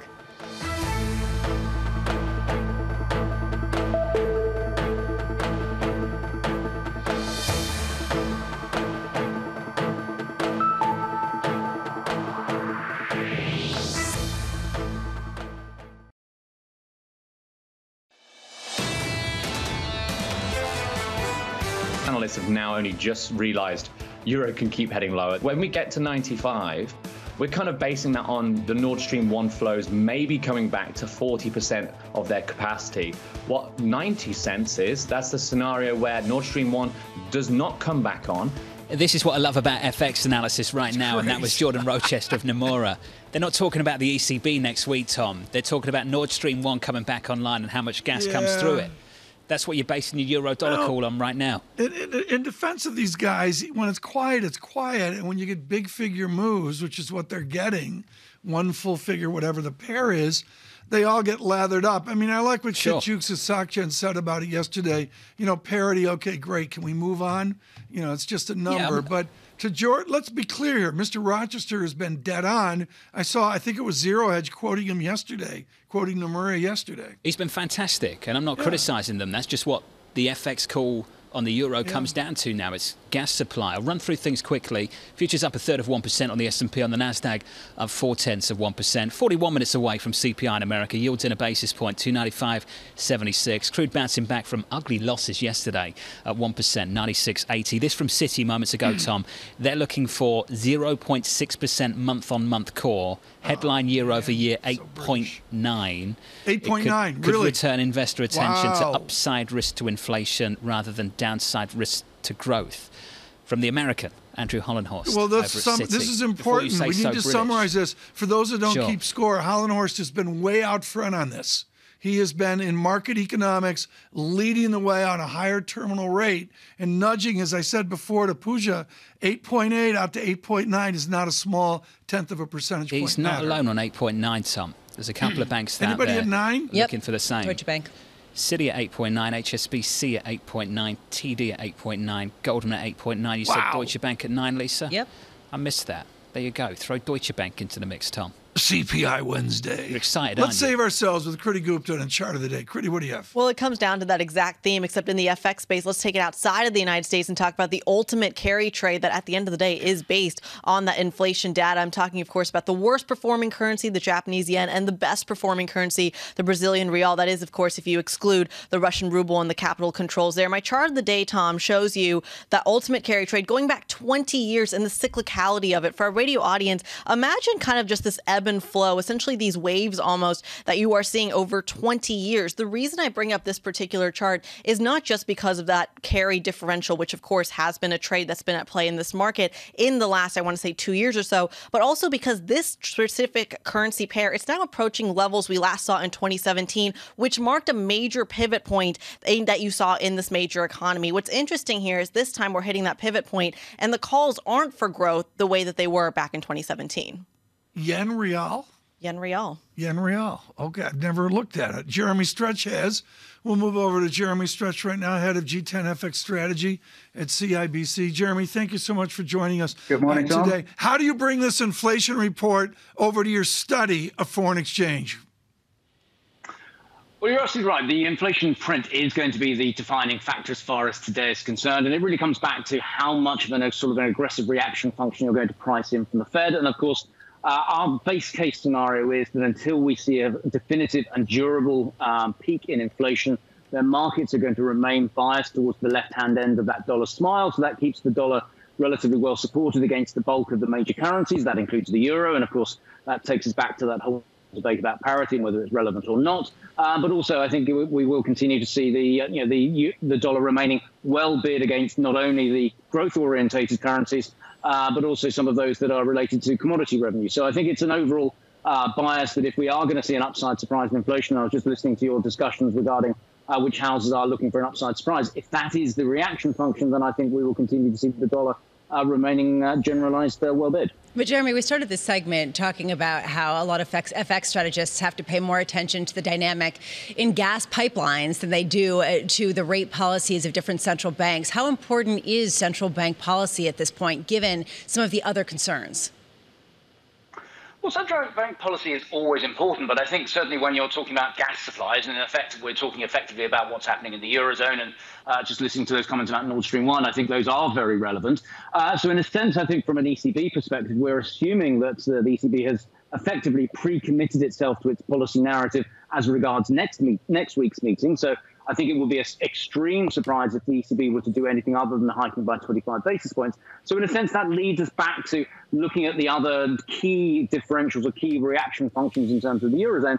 And clearly gas supply is an evidential concern because, of course, not only are we worried about supply, but also we're looking at prices because, of course, we've seen a substantial uptick in terms of gas prices. So even if supplies come back, we're still going to see competitiveness of the Eurozone manufacturing sector being compromised. And that still labours into that negative euro narrative, which seems likely to persist over the course of the summer period. Jeremy, what do rate hikes from the ECB actually achieve? Well, I think from a central bank perspective, you have to remember that what central banks are aiming to achieve, and particularly those that are predetermined in terms of targeting inflation, it's all about managing or attempting to manage inflation expectations. So in a sense, the ECB has been very late to the party in terms of both ending bond purchases and also looking to adjust policy in terms of graduated tightening. But what the ECB are attempting to achieve is to signal to the market that they haven't given up on inflation. Inflation expectations still matter. And I think the one point that I would sort of point out in terms of the ECB's favour as we go into next week's meeting, if you look at those inflation expectations, if you're looking at the Eurozone five-year inflation swap, that has come back from the sort of extremes that we were seeing a month or two ago when we were well in excess of that 2% target threshold. So we have seen inflation expectations remaining relatively anchored, and that's partly due to the market anticipating that the ECB will be turning the rate cycle starting next week with that 25 basis point move. Jeremy Stretch, what a mess for this European Central Bank again. Jeremy Stretch there of CIBC. TK, does the ECB ever have an easy time? No, that's a really important observation, John, and that goes back to Jean Monnet. It's never, ever, ever been easy. There's been some nuances along the way, the difference between Duesenberg and Trichet, et cetera. I would say with Mr. Draghi, there was almost a sense, not of normal, that's not the right word, but I certainly wouldn't call it normal. There was more of an interior economic confidence, I would suggest, with a gentleman from Italy than with anybody else, without any disparagement to the others. But also, John, it's still a very young organization. I think I agree. It's important. 8 years. It's institutional. Of Mario Draghi and not a single rate hike, Lisa. Yeah. We were asking that of President Lagarde when she took over. We were sitting here thinking, I asked the question a million times, would we actually ever get a rate hike from President Lagarde? Some people thought we might go through a whole cycle again without that happening, and that changed pretty quickly. Right. And so before we give Mario Draghi, a victory lap for his reign over the ECB, it's important to look at the dynamic that we're looking at right now, where it was low rates forever for a decade, and suddenly it's no more. And all of a sudden we're talking about runaway inflation and the potential reversion back to the 1970s. I mean, this is a completely different scenario, an ECB that has no precedent to follow on this front, with a disjointed backdrop in terms of the nations and the different kinds of economies. Worth remembering that rates of the ECB are still negative 50 basis points. Just putting that out there. Futures right now, positive 1/3% on the S&P, on the Nasdaq 100, up 0.4%. With Tom Keene and Lisa Abramowicz, I'm Jonathan Ferro. In the next hour, 34 minutes away, inflation data in America. From New York, this is Bloomberg.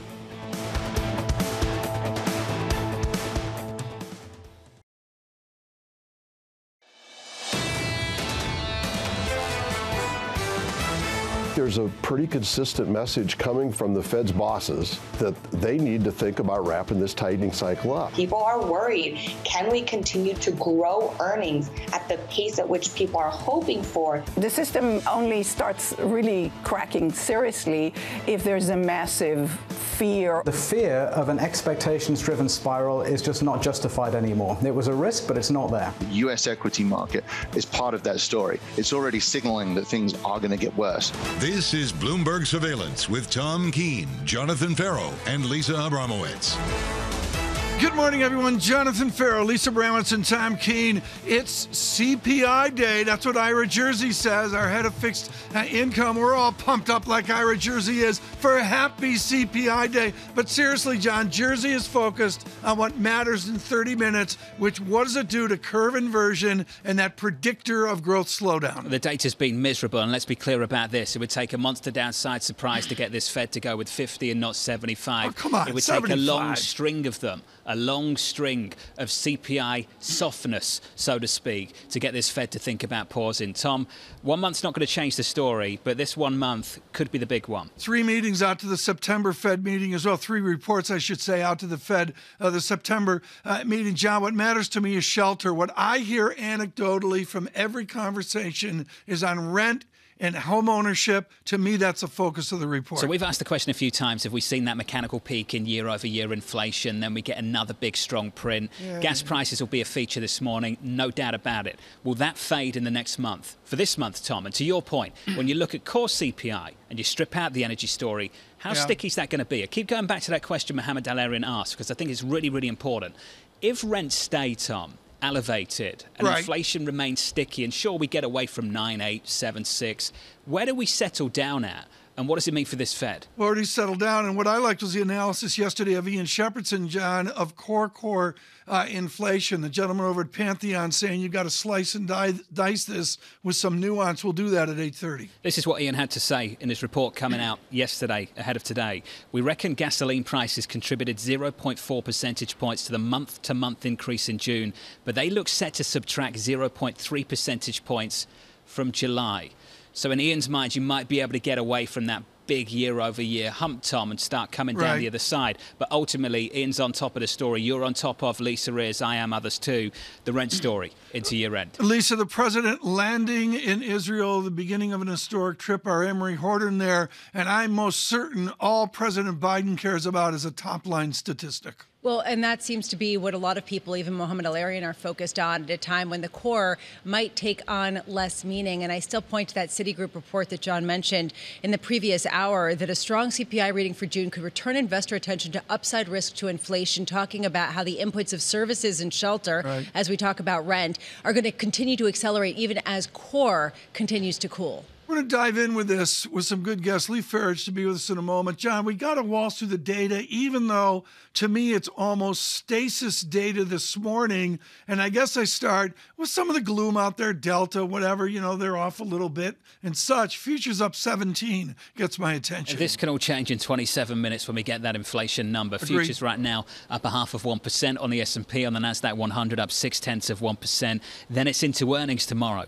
The equity market picture could be different again when we hear from the banks, JP Morgan and Morgan Stanley. Yields in a single basis point, 296.13 on a 10-year crude.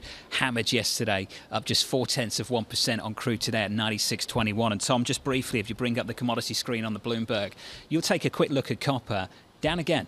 Another 0.5% on copper on the LME. Interesting to see. And I'd also mention the Financial Conditions Index, which is a soup of ratios, is actually doing better than good here, moving from one standard deviation negative to a more constructive number. Here again, 26 minutes away from this report. Lee Ferrich joins us. Wonderful to have him here in the top slot of the 8 a.m. hour for us worldwide. Welcome on radio and TV because of decades of experience. Lee, why is this inflation focus different than the other ones you and I lived decades ago? Because it's so much higher, Tom. And I think, we're getting this situation where clearly the economy is slowing, but inflation remains stubbornly high. And then we have the situation in Ukraine, which means food and energy prices are still elevated. And it just makes for a horrible backdrop, even something you and I have never lived through before, quite honestly. So, Lee, when do you start thinking about buying stocks in that world? Not yet, Jonathan, not yet. Look, we're going to get another high number today. Headline's going to hit a new 40-year high. I'm watching core very closely. We are starting to see the weakness in the consumer sector come through in some areas of core. But the Fed's got to keep the path, right? They're going to have to keep being extremely hawkish until they're not. And they're going to pivot very quickly when they pivot, but it's not yet. So you're going to have this backdrop of a hawkish central bank, poor data, and the fact is that's just not a good background for stocks. Can you push that through the bond market as well? Push it through the Treasury yield curve. What does that mean? Well, you've got the added complication of QT, right? We're doing quantitative tightening now. 47.5 at the moment. We're going up to 95 on the 1st of September. You have to factor that into what it means to the Treasury curve. So, listen, longer end yields should be a lot lower given what we're seeing in equities, but they're not. They're staying up here.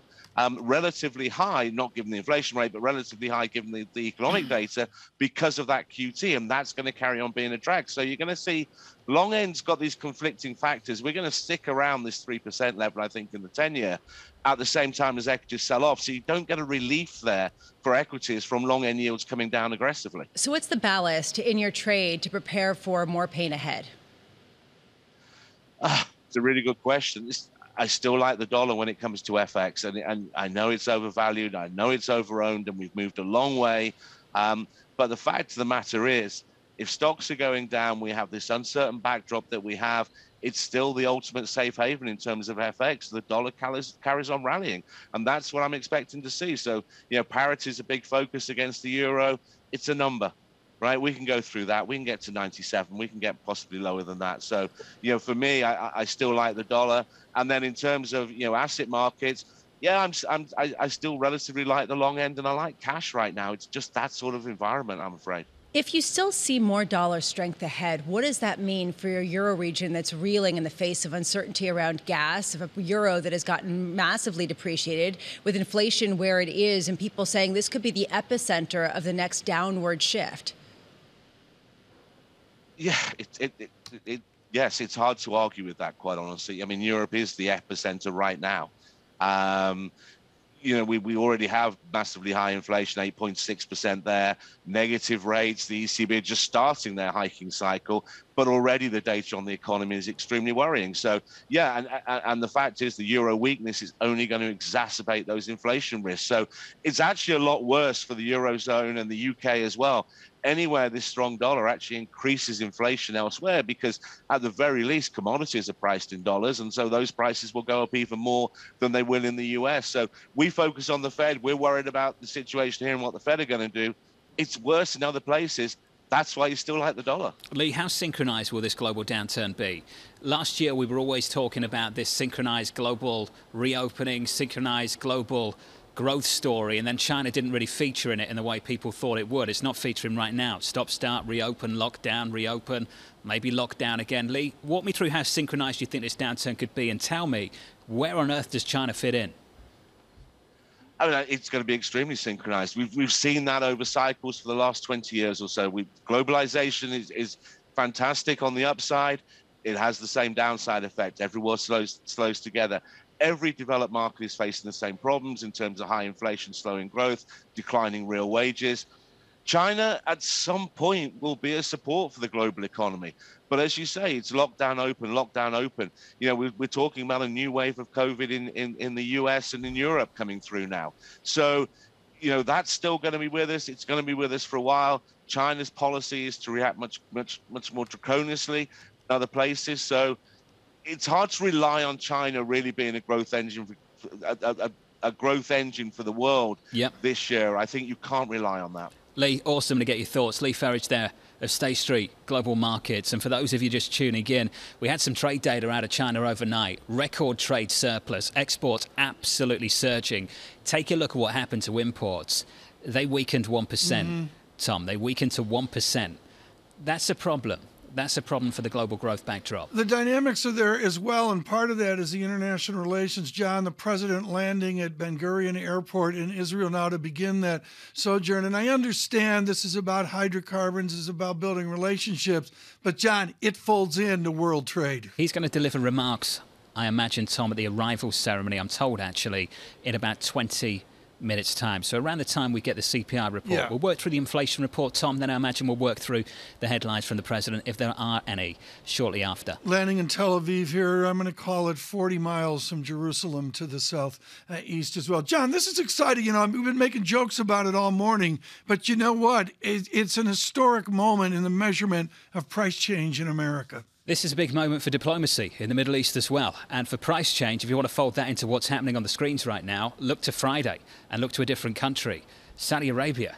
Lisa, there's going to be a meeting between the Crown Prince Mohammed bin Salman and the President of the United States. We understand, according to Jake Sullivan, the President's national security advisor, that will take place on Friday evening. And President Biden is trying to spin this as really a foreign diplomacy issue and trying to forge better relationship with the Middle East and with Saudi Arabia. The focus very much, at least among the media and other pundits, is very much about gas prices. Can they get more pumping from Saudi Arabia? Again, this gets to spare capacity, though. How much do they have to pump? The arrival ceremony begins for the President of the United States, touching down in Tel Aviv, Israel, for his trip to the Middle East. Our coverage will continue with futures up 0.4% on the S&P. Inflation data in America 18 minutes away. This is Bloomberg.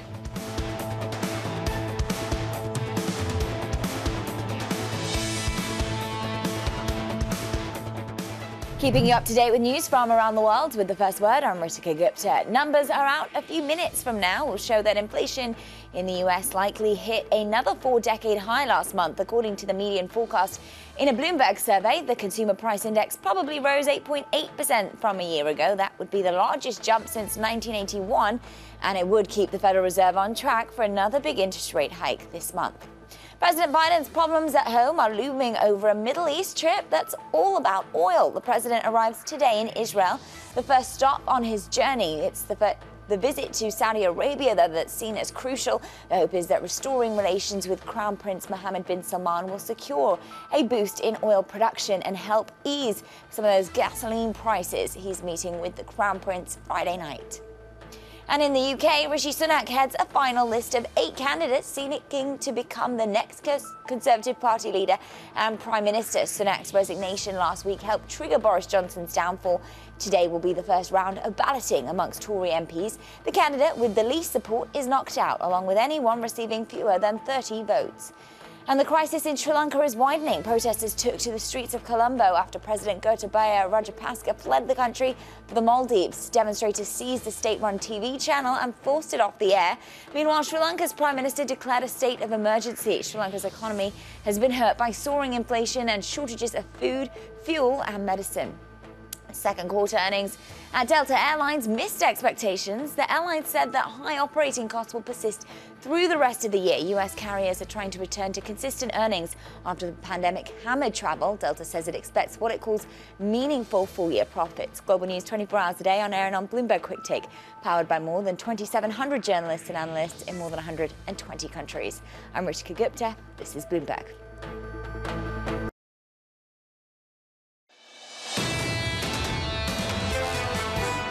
The Great Moderation is over. To our mind, that means that this last 40 years where we were able to see both growth and inflation volatility basically being very subdued as change. It's already the case for the last 2 years, and we think this is persistent. Fascinating to catch up with Jean Bavin yesterday, the head of the BlackRock Investment Institute. From New York City, we are 12 minutes away from inflation data in America. Going into it, here's the price action, up 1/3 on the S&P. On the Nasdaq 100, up 0.4%. Into the FX market, euro dollar 1.0067, positive 1/3%. The euro having a rare day, showing some strength. In the bond market, yields down 2 basis points to 295. Crude up just 1/4% from yesterday's slam down, $96 and around about 10 cents. A lot to talk about, Tom. Inflation data in just a moment. And moments ago, the president landing in Tel Aviv, Israel. We're going to do what we do on Bloomberg Surveillance, juggle 3 or 4 things here, including with an esteemed guest. They await the president at Ben Gurion Airport at Tel Aviv. Again, the move to Jerusalem scheduled here in a bit. The beginning of the trip, the Robin Zeg Blue Air Force One that we all know has been busy over the last number of days. John, I can't remember a president who's traveled this much. Bavaria, Madrid, home, rest, back to the on Middle road. East. Yeah. Really something. Let's continue, though, here 12 minutes away from this important inflation report. We're going to show you this while we talk about the importance of this economy. We have a wonderful gentleman to do this, RJ Gallo, senior fixed income portfolio manager. Yes, with municipal bonds that we don't talk about enough at Federated RMS. RJ, I want to talk about a phrase you use, which is yield to worst. And the answer is, if we have sustained inflation, or even if inflation comes down, what does it do to the yield to worst of our listeners and our viewers? Don't they just lose with inflation? Well, real returns are decidedly negative right now, given the much too high rates of inflation, north of 8%. Most people don't remember numbers like that. The bond market desperately needs the expectations that inflation will decelerate and do so soon to be realized in the data that we're about to see and in subsequent CPI and PCE releases in coming months.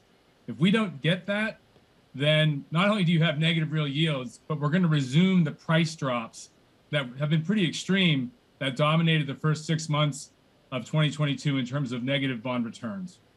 And that's been especially real recently, at least in the front end of the yield curve. How much do you actually take comfort in the conviction trade that's been developing over the longer end, over going into duration, 10-year, 30-year treasuries in order to get that protection longer term? And how much do you actually think that people perhaps are underestimating this inflationary push? It's a great question. I think for much of the year, the inflationary surge has dominated price action in all markets as the Federal Reserve had to pivot away from transitory to becoming an inflation hawk with all talons out. As a result, you've had deeply negative total returns in fixed income. Stocks have struggled. We know the story. I think there's a lot of confidence in the markets now that the Fed is attacking the inflation problem, that we will get the inflation deceleration, and it will be pretty sharp as months and quarters evolve from here. The real risk is that that's just too optimistic. Fortunately, I think the U.S. economy is much more flexible these days than it was the last time, 40 years ago, when we had inflation at this rate. Back then, it took a deep recession and many, many months, years to really work out the inflation. Hopefully, the hopes that the flexible economy will disinflate the rate of change of prices faster this time can occur. I think bond investors are getting a little bit more constructive right now. We've reduced our short duration position to just a modest lean short, so we're in that camp, but that's more in a wait and see mode. We have not gone long. We're not calling for yields to fall at this point. We still think there's a little bit of an upward drift and inflation remains the key while recession risks have risen. What's the bigger risk based on positioning right now for the Federal Reserve? A hotter than expected CPI print or one that comes in softer? I think the Fed would be very happy to see softer inflation readings. They let the inflation genie surge out of the bottle much too rapidly with their shift to a backward-looking paradigm right after the pandemic hit, where they basically stopped being forward-looking. It was forward-looking monetary policy that Volcker and Greenspan and all the precedents to Powell had practiced that allowed inflation to be very, very low. If you become a reactive central bank in the face of massive inflationary problems, the likes of which we have not seen in decades, you get where we are today. They need inflation to come down. They'd be much happier to see a softer print.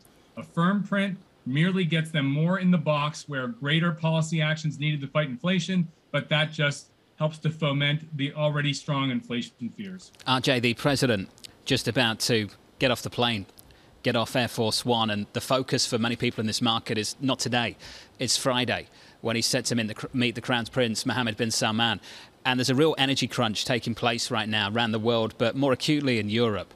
RJ, when you think about fixed income, how are you thinking about Europe and what happens here with the energy situation and ultimately what happens with bunds?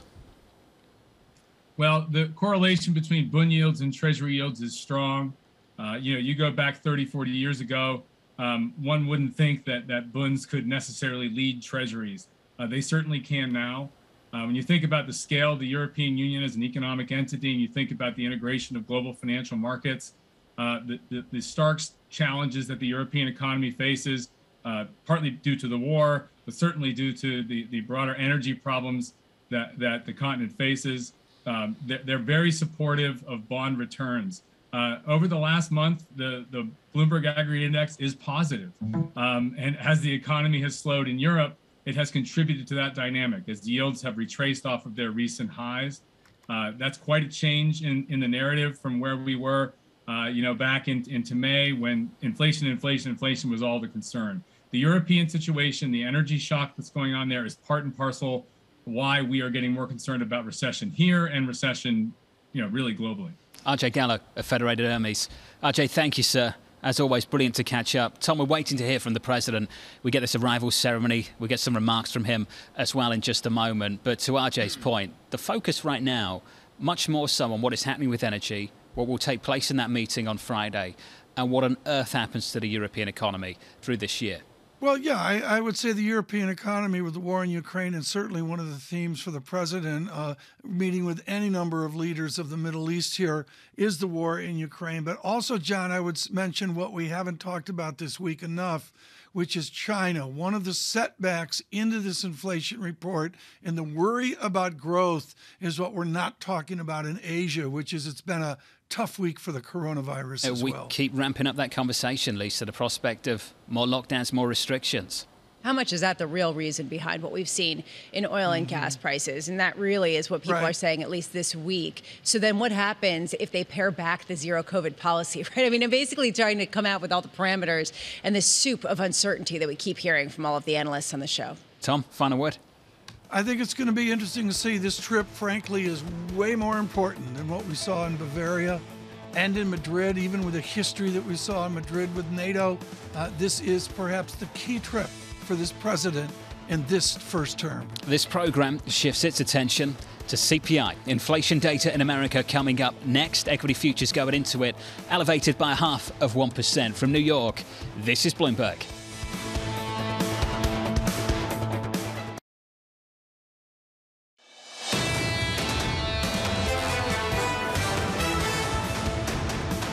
We are seconds away from inflation data in the United States of America. Going into it, futures positive, a full 1 percentage point on the S&P, on the NASDAQ up by 1.3%. That's a big move higher. Wow. Here's your economic data, and that is an upside surprise. Here's Mike McKee. Yes, John, we have an upside surprise, certainly with the headline up 1.3% on the month. That's going to reflect energy prices rebounding even more from May, and that puts the year-over-year headline number at 9.1%. That's going to be a scary number for a lot of Americans. The core comes in up 0.7, a disappointment. It had come up 0.6 the month before, and the expectation was it would drop back to just 0.5%. It doesn't suggest that inflation's momentum has been slowed. We do see a bit of a drop, probably on base effects, 5.9% for the CPI year over year, the core year over year. That is down 0.1 from 6% a year ago or a month ago. Now, taking a look at the overall numbers, trying to get a handle on where the inflation is coming from. It is, of course, gasoline prices. And I'm just checking here for gasoline was up 11.2% during the month of June. Over the year, 59.9%. I'm putting numbers on something people just drop their jaws at every time they fill up their tank. Food at home has been important. That is kind of plateaued. 1% gain on a year-over-year basis of 12.2%. So a little bit of help on the food front.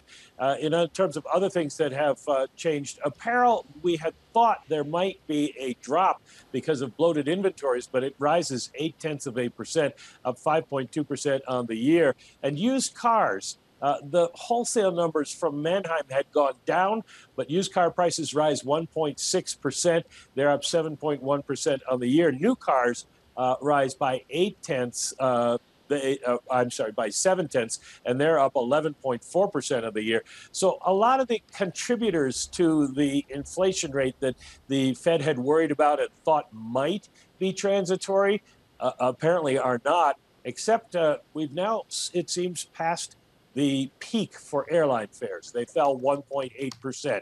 That doesn't count looking for Tom's lost luggage. Mike, keep looking. Not for the luggage, for more data. I'm going to go through the price action. We crater lower on the S&P 500. Big pop going into the number. Not sure what that was about. Then we dropped lower by more than 1 percentage point on the S&P. On the Nasdaq, we're down by 1.6% on the Nasdaq 100. Yields higher by 6 basis points on a 10-year, but it's the front end that gets your attention. Up another 8 basis points to 3.13%. The curve inversion now negative 11 basis points. In the FX market, we still can't take out parity. Euro dollar lower the session 1.0006, but TK front and center. Big upside surprise. 9.1. Lisa and I went through all the estimates. Nobody was looking for 9.1. There it is, and it's all about the partition of inflation. I think David Rosenberg has got 40 or 50 items that he looks at, and we'll dive into that over the next coming days to look at where we are in America. But, John, it just makes that further away, the September Fed meeting or the one after it. John, let me bring this up because I know the Gloom crew will bring it up. If we're going to 75 beeps, what are we waiting for? Should they be lifting rates a stick? Well, we expected 75, and I'm not sure if 9.1 makes a difference, but 8.1. But it will be core CPI that gets people's attention, Tom. Yes, month on month at 0.7. I don't know how many people were looking for a pickup from the previous month, but we got one. Mike, you came out with a ton of numbers. Can you focus on 2 for us? Tell me the contribution from gas again, 1. And 2, can you walk me through the rental story and how sticky that number looks to you? John, we'll start with rents. OER rents, the way they compute home prices, owners' equivalent rents, up 0.7.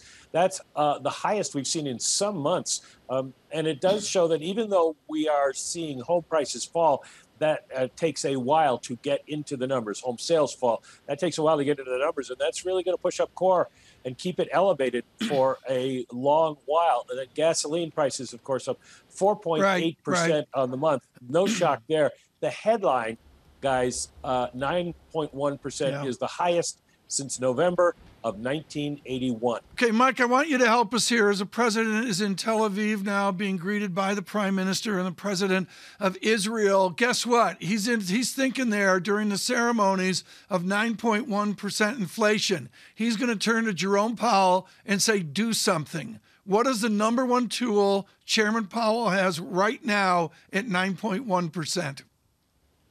Well, you know, in a way, I would say forward guidance, because the Fed can do 75 and has basically said they were going to in July. If he wants to up that, and I'm not sure he does, I think they feel 75 is a fairly strong enough move.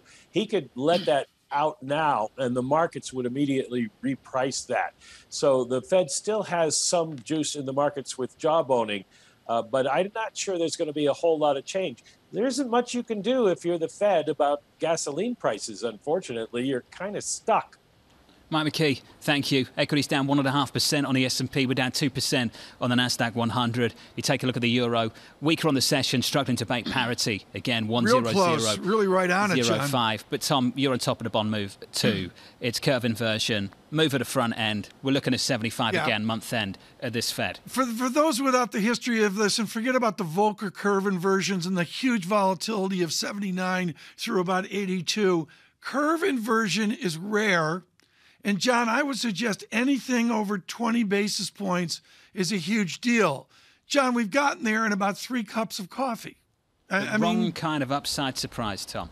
Just the wrong kind of upside surprise for this Fed? The president lining up in Israel now. Let's take a look at that. For those of you on radio, the red carpet out beneath Air Force One at Ben Gurion Airport as the president begins his trip, and of course down to Jeddah, that historic flight to Saudi Arabia here in a bit. Lindsay Piegza joins us right now, chief economist at Stifel here. She digests what Mike McKee was talking about out in Victor, Idaho. Lindsay, your immediate reaction to this stunning report?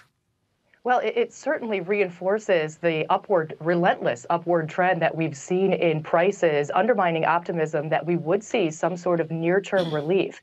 Now, to be fair, as you discussed earlier, the vast majority of the price pressures do seem to be centered in food and energy. And we did see some reprieve, at least on the annual basis of the core. But for the average American household, food and energy are two of the key categories of non-discretionary spending. And so when we see slightly less pressure in terms of airline fares, that offers very little reprieve for the average household struggling to fill up their car or put groceries on the table. So this is going to amp up pressure on policymakers, both in the White House and monetary policymakers, to make a stronger move to provide near-term relief. And Lindsay, this goes to a point that was highlighted in a Wall Street Journal article today, talking about how that headline number, that headline CPI figure of now 9.1% is going to matter a lot more than the core number, just because of inflation expectations and what the consumer is feeling, and that the Fed has expressed much more concern about this. So what are you gaming out based on this number, how that could change the sequence of rate hikes, not necessarily the 75 basis points this month, but the follow-ons, September and thereafter? Well, absolutely. Typically, we exclude food and energy because they tend to be the most volatile components. So from a monetary policy standpoint, we often see the Fed focused on the core. But you're right, the average American is focused on the headline number because we pay for food and energy. So how does this translate into the pathway for Fed policy? The Fed already has that 75 basis points on the table, and this morning's report seems to solidify that 75 basis points in just less than 2 weeks' time. But going forward, if we continue to see these elevated levels of prices, given the Fed has told us that the prerequisite for a more benign pathway is a marked decline in headline inflation, it's hard to imagine that they take a softer stance or begin to back away from additional 75 basis point increases as we move closer to the fourth quarter. Lindsay, let's go through the estimates for this Fed for year end. They've got core PCE at 4.3% for 22. Can you just run me through how far off the mark you think that estimate already is? That's pretty optimistic. But to be fair, historically, the Fed does appear to be overly optimistic in terms of its growth and inflation forecast, sending a more positive signal to the market and market expectations. But when we talk about the PCE at 6% right now, getting down to 4% with just 5 months in the year left, it's going to require markedly different conditions in the international market. We're going to have to see balance restored to global marketplaces and or resolution reached overseas, neither of which the Fed has control over. The Fed can only raise rates and tap down the demand side in terms of price pressures, but it cannot control the supply side. And I fear that in order to get to that optimistic level of 4% by the end of the year, or nearer 2%, as the Fed projects by the end of next year, we will have to see vast improvement in international factors. Lindsay, domestically, I just want to understand how far the Fed's going to push it. They can't say everything you've just said, because then they raise a credibility issue. And you know, if they said that, what would happen with this market? It's the Fed backing away. Equities would rally, credit spreads would tighten, the dollar might weaken. How far do you think this Fed is going to push this? Well, according to Federal Reserve Chairman Jerome Powell, he is willing to push this as far as needed, even if that means a market decline in domestic activity in order to get inflation under control. Right now, they are hyper-focused, solely focused on inflation, and that is their key objective, getting that price stability. So if they need another 75 in July and 3 more 75 rate hikes by the end of the year, I think they'd be willing to do it. Do I think that's the appropriate pathway? Absolutely not.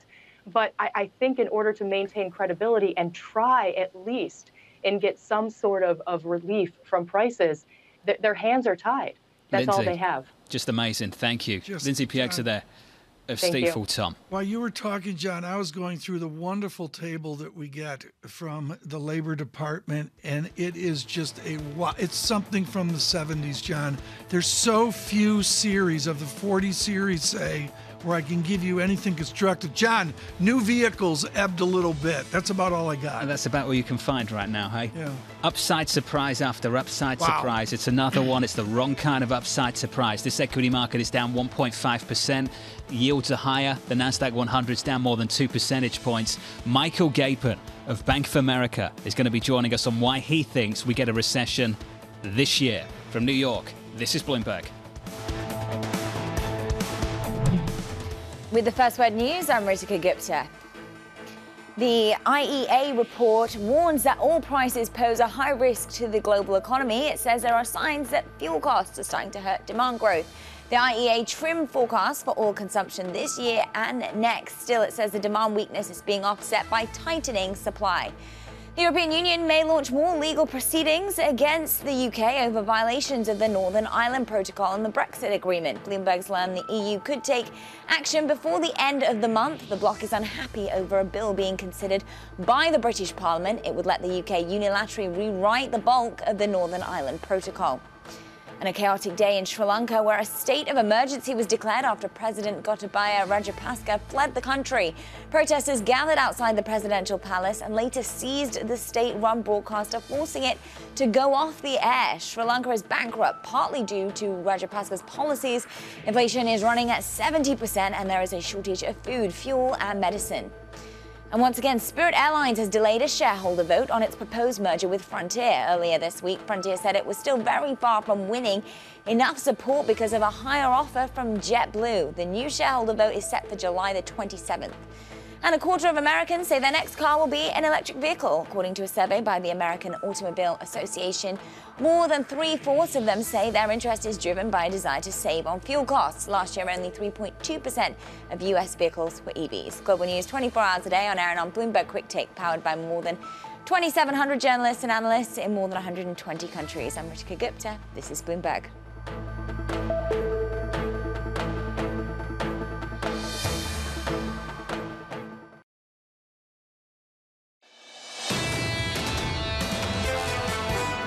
I look at the Fed, and I think it takes its direction from its boss. Its boss is the economy and the bond market, in my view. And right now, I think there's a pretty consistent message coming from the Fed's bosses that they need to think about wrapping this tightening cycle up. Jim Paulson of Luthold, and he is out in the Midwest where they feel inflation. Lisa, just on the break, I've gotten a couple of notes from people saying, forget about the financial stuff, core, trim this and that.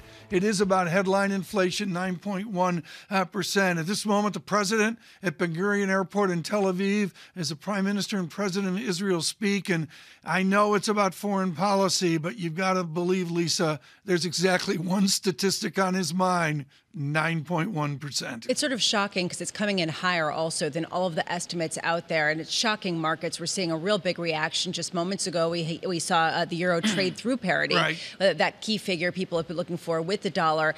But really, it's the curve inversion. It's that the idea of recession is becoming more and more prevalent in people's minds, because what will it take to bring inflation down at a time when it's very real and it's causing real pain, given the fact, and I want to just raise this statistic, real wages are really not keeping up with inflation. They are negative 4.4% currently. That is the lowest that we can see going back to 2006. And not to get mathy here, there's too much going on, but the integrand of those real wages, the duration of that negative real wage is stunning. Lisa, we got to go through the data now. Futures negative 63, Dow futures negative 367, 30,600 on the Dow. The VIX out of stick almost to 2, 28.91. Lisa, let's go to your world. Curve inversion now tangible. And that's because you're seeing a real sell-off at the front end of the yield curve. Basically, the message here is the Fed will have to go big and it will have to go bold, and that it will do more than people previously expected. That's the sense that we're getting.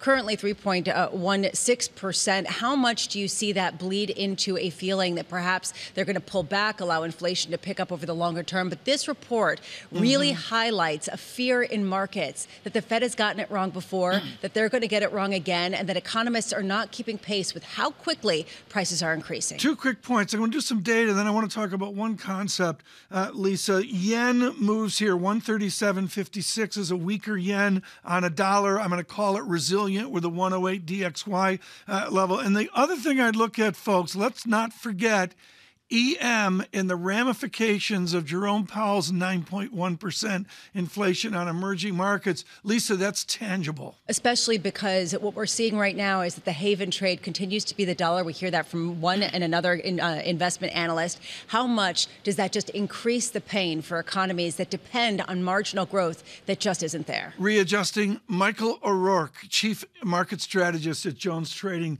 today. Michael, how does your world change with a 9.1% print? Well, I mean, it's very consistent with where we've been. Obviously, we've seen this inflation rising for over a year now. Markets have been concerned about it, and the main concern is that the Fed's been behind the curve, and that was proven true once again today. So I expect investors to continue to be defensive, and I think it's going to be a rough road the second half of 2022. Does this inflation read, Michael, change anything in your view, in your trading strategy today? It doesn't. Obviously, there was a lot of hype around this number, a lot of high expectations that the number would be hotter than expected, and it was. I will say the bright spot in there is the fact that the core CPI continued its slight downtrend, and that peak was still at 6.5% year-over-year growth back in March. And then when you look at WTI crude being around $100 and starting to come back in, if energy continues to come back in, that will be a hopeful sign. But the problem is we're still looking at asset valuations that are still pretty expensive relative to where the economy is and the fact that we have significant rate hikes ahead of us. How much does core CPI matter going forward, and how much is this purely going to be a headline figure for a Fed trained on consumer expectations? Well, as you noted, the Fed is focused on the headline right now. But as long as the crude keeps coming down, as long as energy prices come down, or at least they've put their peak in for this cycle or this move for 2022, then core becomes a more meaningful number. And you can see expectations shift towards a focus on core. Obviously, if we continue to have an energy crisis, that if there's another flare up or we see WTI make a run back towards 125, the headline number becomes the focus again. But I think in the second half of the year, I think people will start to shift the focus towards core. Again, it's still not a pretty situation, but obviously it's not as terrible as a 9.1% year-over-year growth reading looks. CIBC reporting in from Toronto. Catherine Judge, as we noted earlier, she says shelter, a major contributor, and Catherine Judge, really quite importantly on the deceleration that Michael O'Rourke just discussed, really saying this is so much base effects, which is some mumbo jumbo for looking back 12 months, if you will. We won't go into that right now. Michael, the thing this devolves down to is the earnings season, which begins, I believe, Lisa, it's tomorrow as well. How does inflation devolve down to the revenue view forward for corporations? Well, it's tricky here, right? I agree. Because you're seeing these good revenue numbers because people have been raising prices, but Delta Airlines might be a great example today. Obviously, they're talking about how strong business is, how much demand there is, right? But they missed on the bottom line. And, if you look at their earnings, I think ex-energy, their costs were up 20% or 19% versus 2019. So I think that's the squeeze we're seeing. I don't think you can trust the revenue number, I guess, per se. And you really have to watch to see where the margins are being squeezed for profits. Michael O'Rourke, thank you so much with Jones Trading today. Futures negative 59, Dow Futures negative 351, the VIX 28.70. Lisa, the president begins a pageantry in the Middle East with all of the history, including the flight from Tel Aviv to Jeddah coming up. And to redound that into where we are now, to fold that in rather to where we are now, Brent crude under 100. Wasn't it 2 days ago, Lisa, Brent crude was at 124? It's been an incredibly volatile picture with the range of potential outcomes getting increasingly wide at historic levels, because if you get some sort of increasing concern about recession, you could see those prices come down.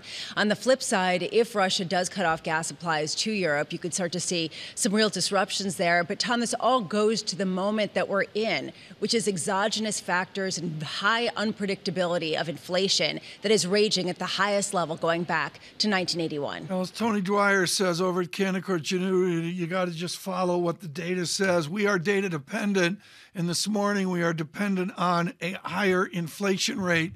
In the intraday of the 2-10 spread, Lisa Abramowicz's world here of bonds. I mean, I'm sorry, Lisa, it speaks volumes moving out to a negative 15.41 at worst. And just to give you a sense of the moment and the mood, right now there is a 30% chance being priced into markets of a 100 basis point move by the Federal Reserve coming up. So just to give you a sense of how people are looking to potentially more aggressive action by the Fed. What does it mean for the auction this afternoon? Well, that's a good question. Is it actually create more demand? I was kidding. You're serious. Oh, 100%. I'm going to take that and run. Futures negative 57. Stay with Bloomberg on radio, on television. Good morning.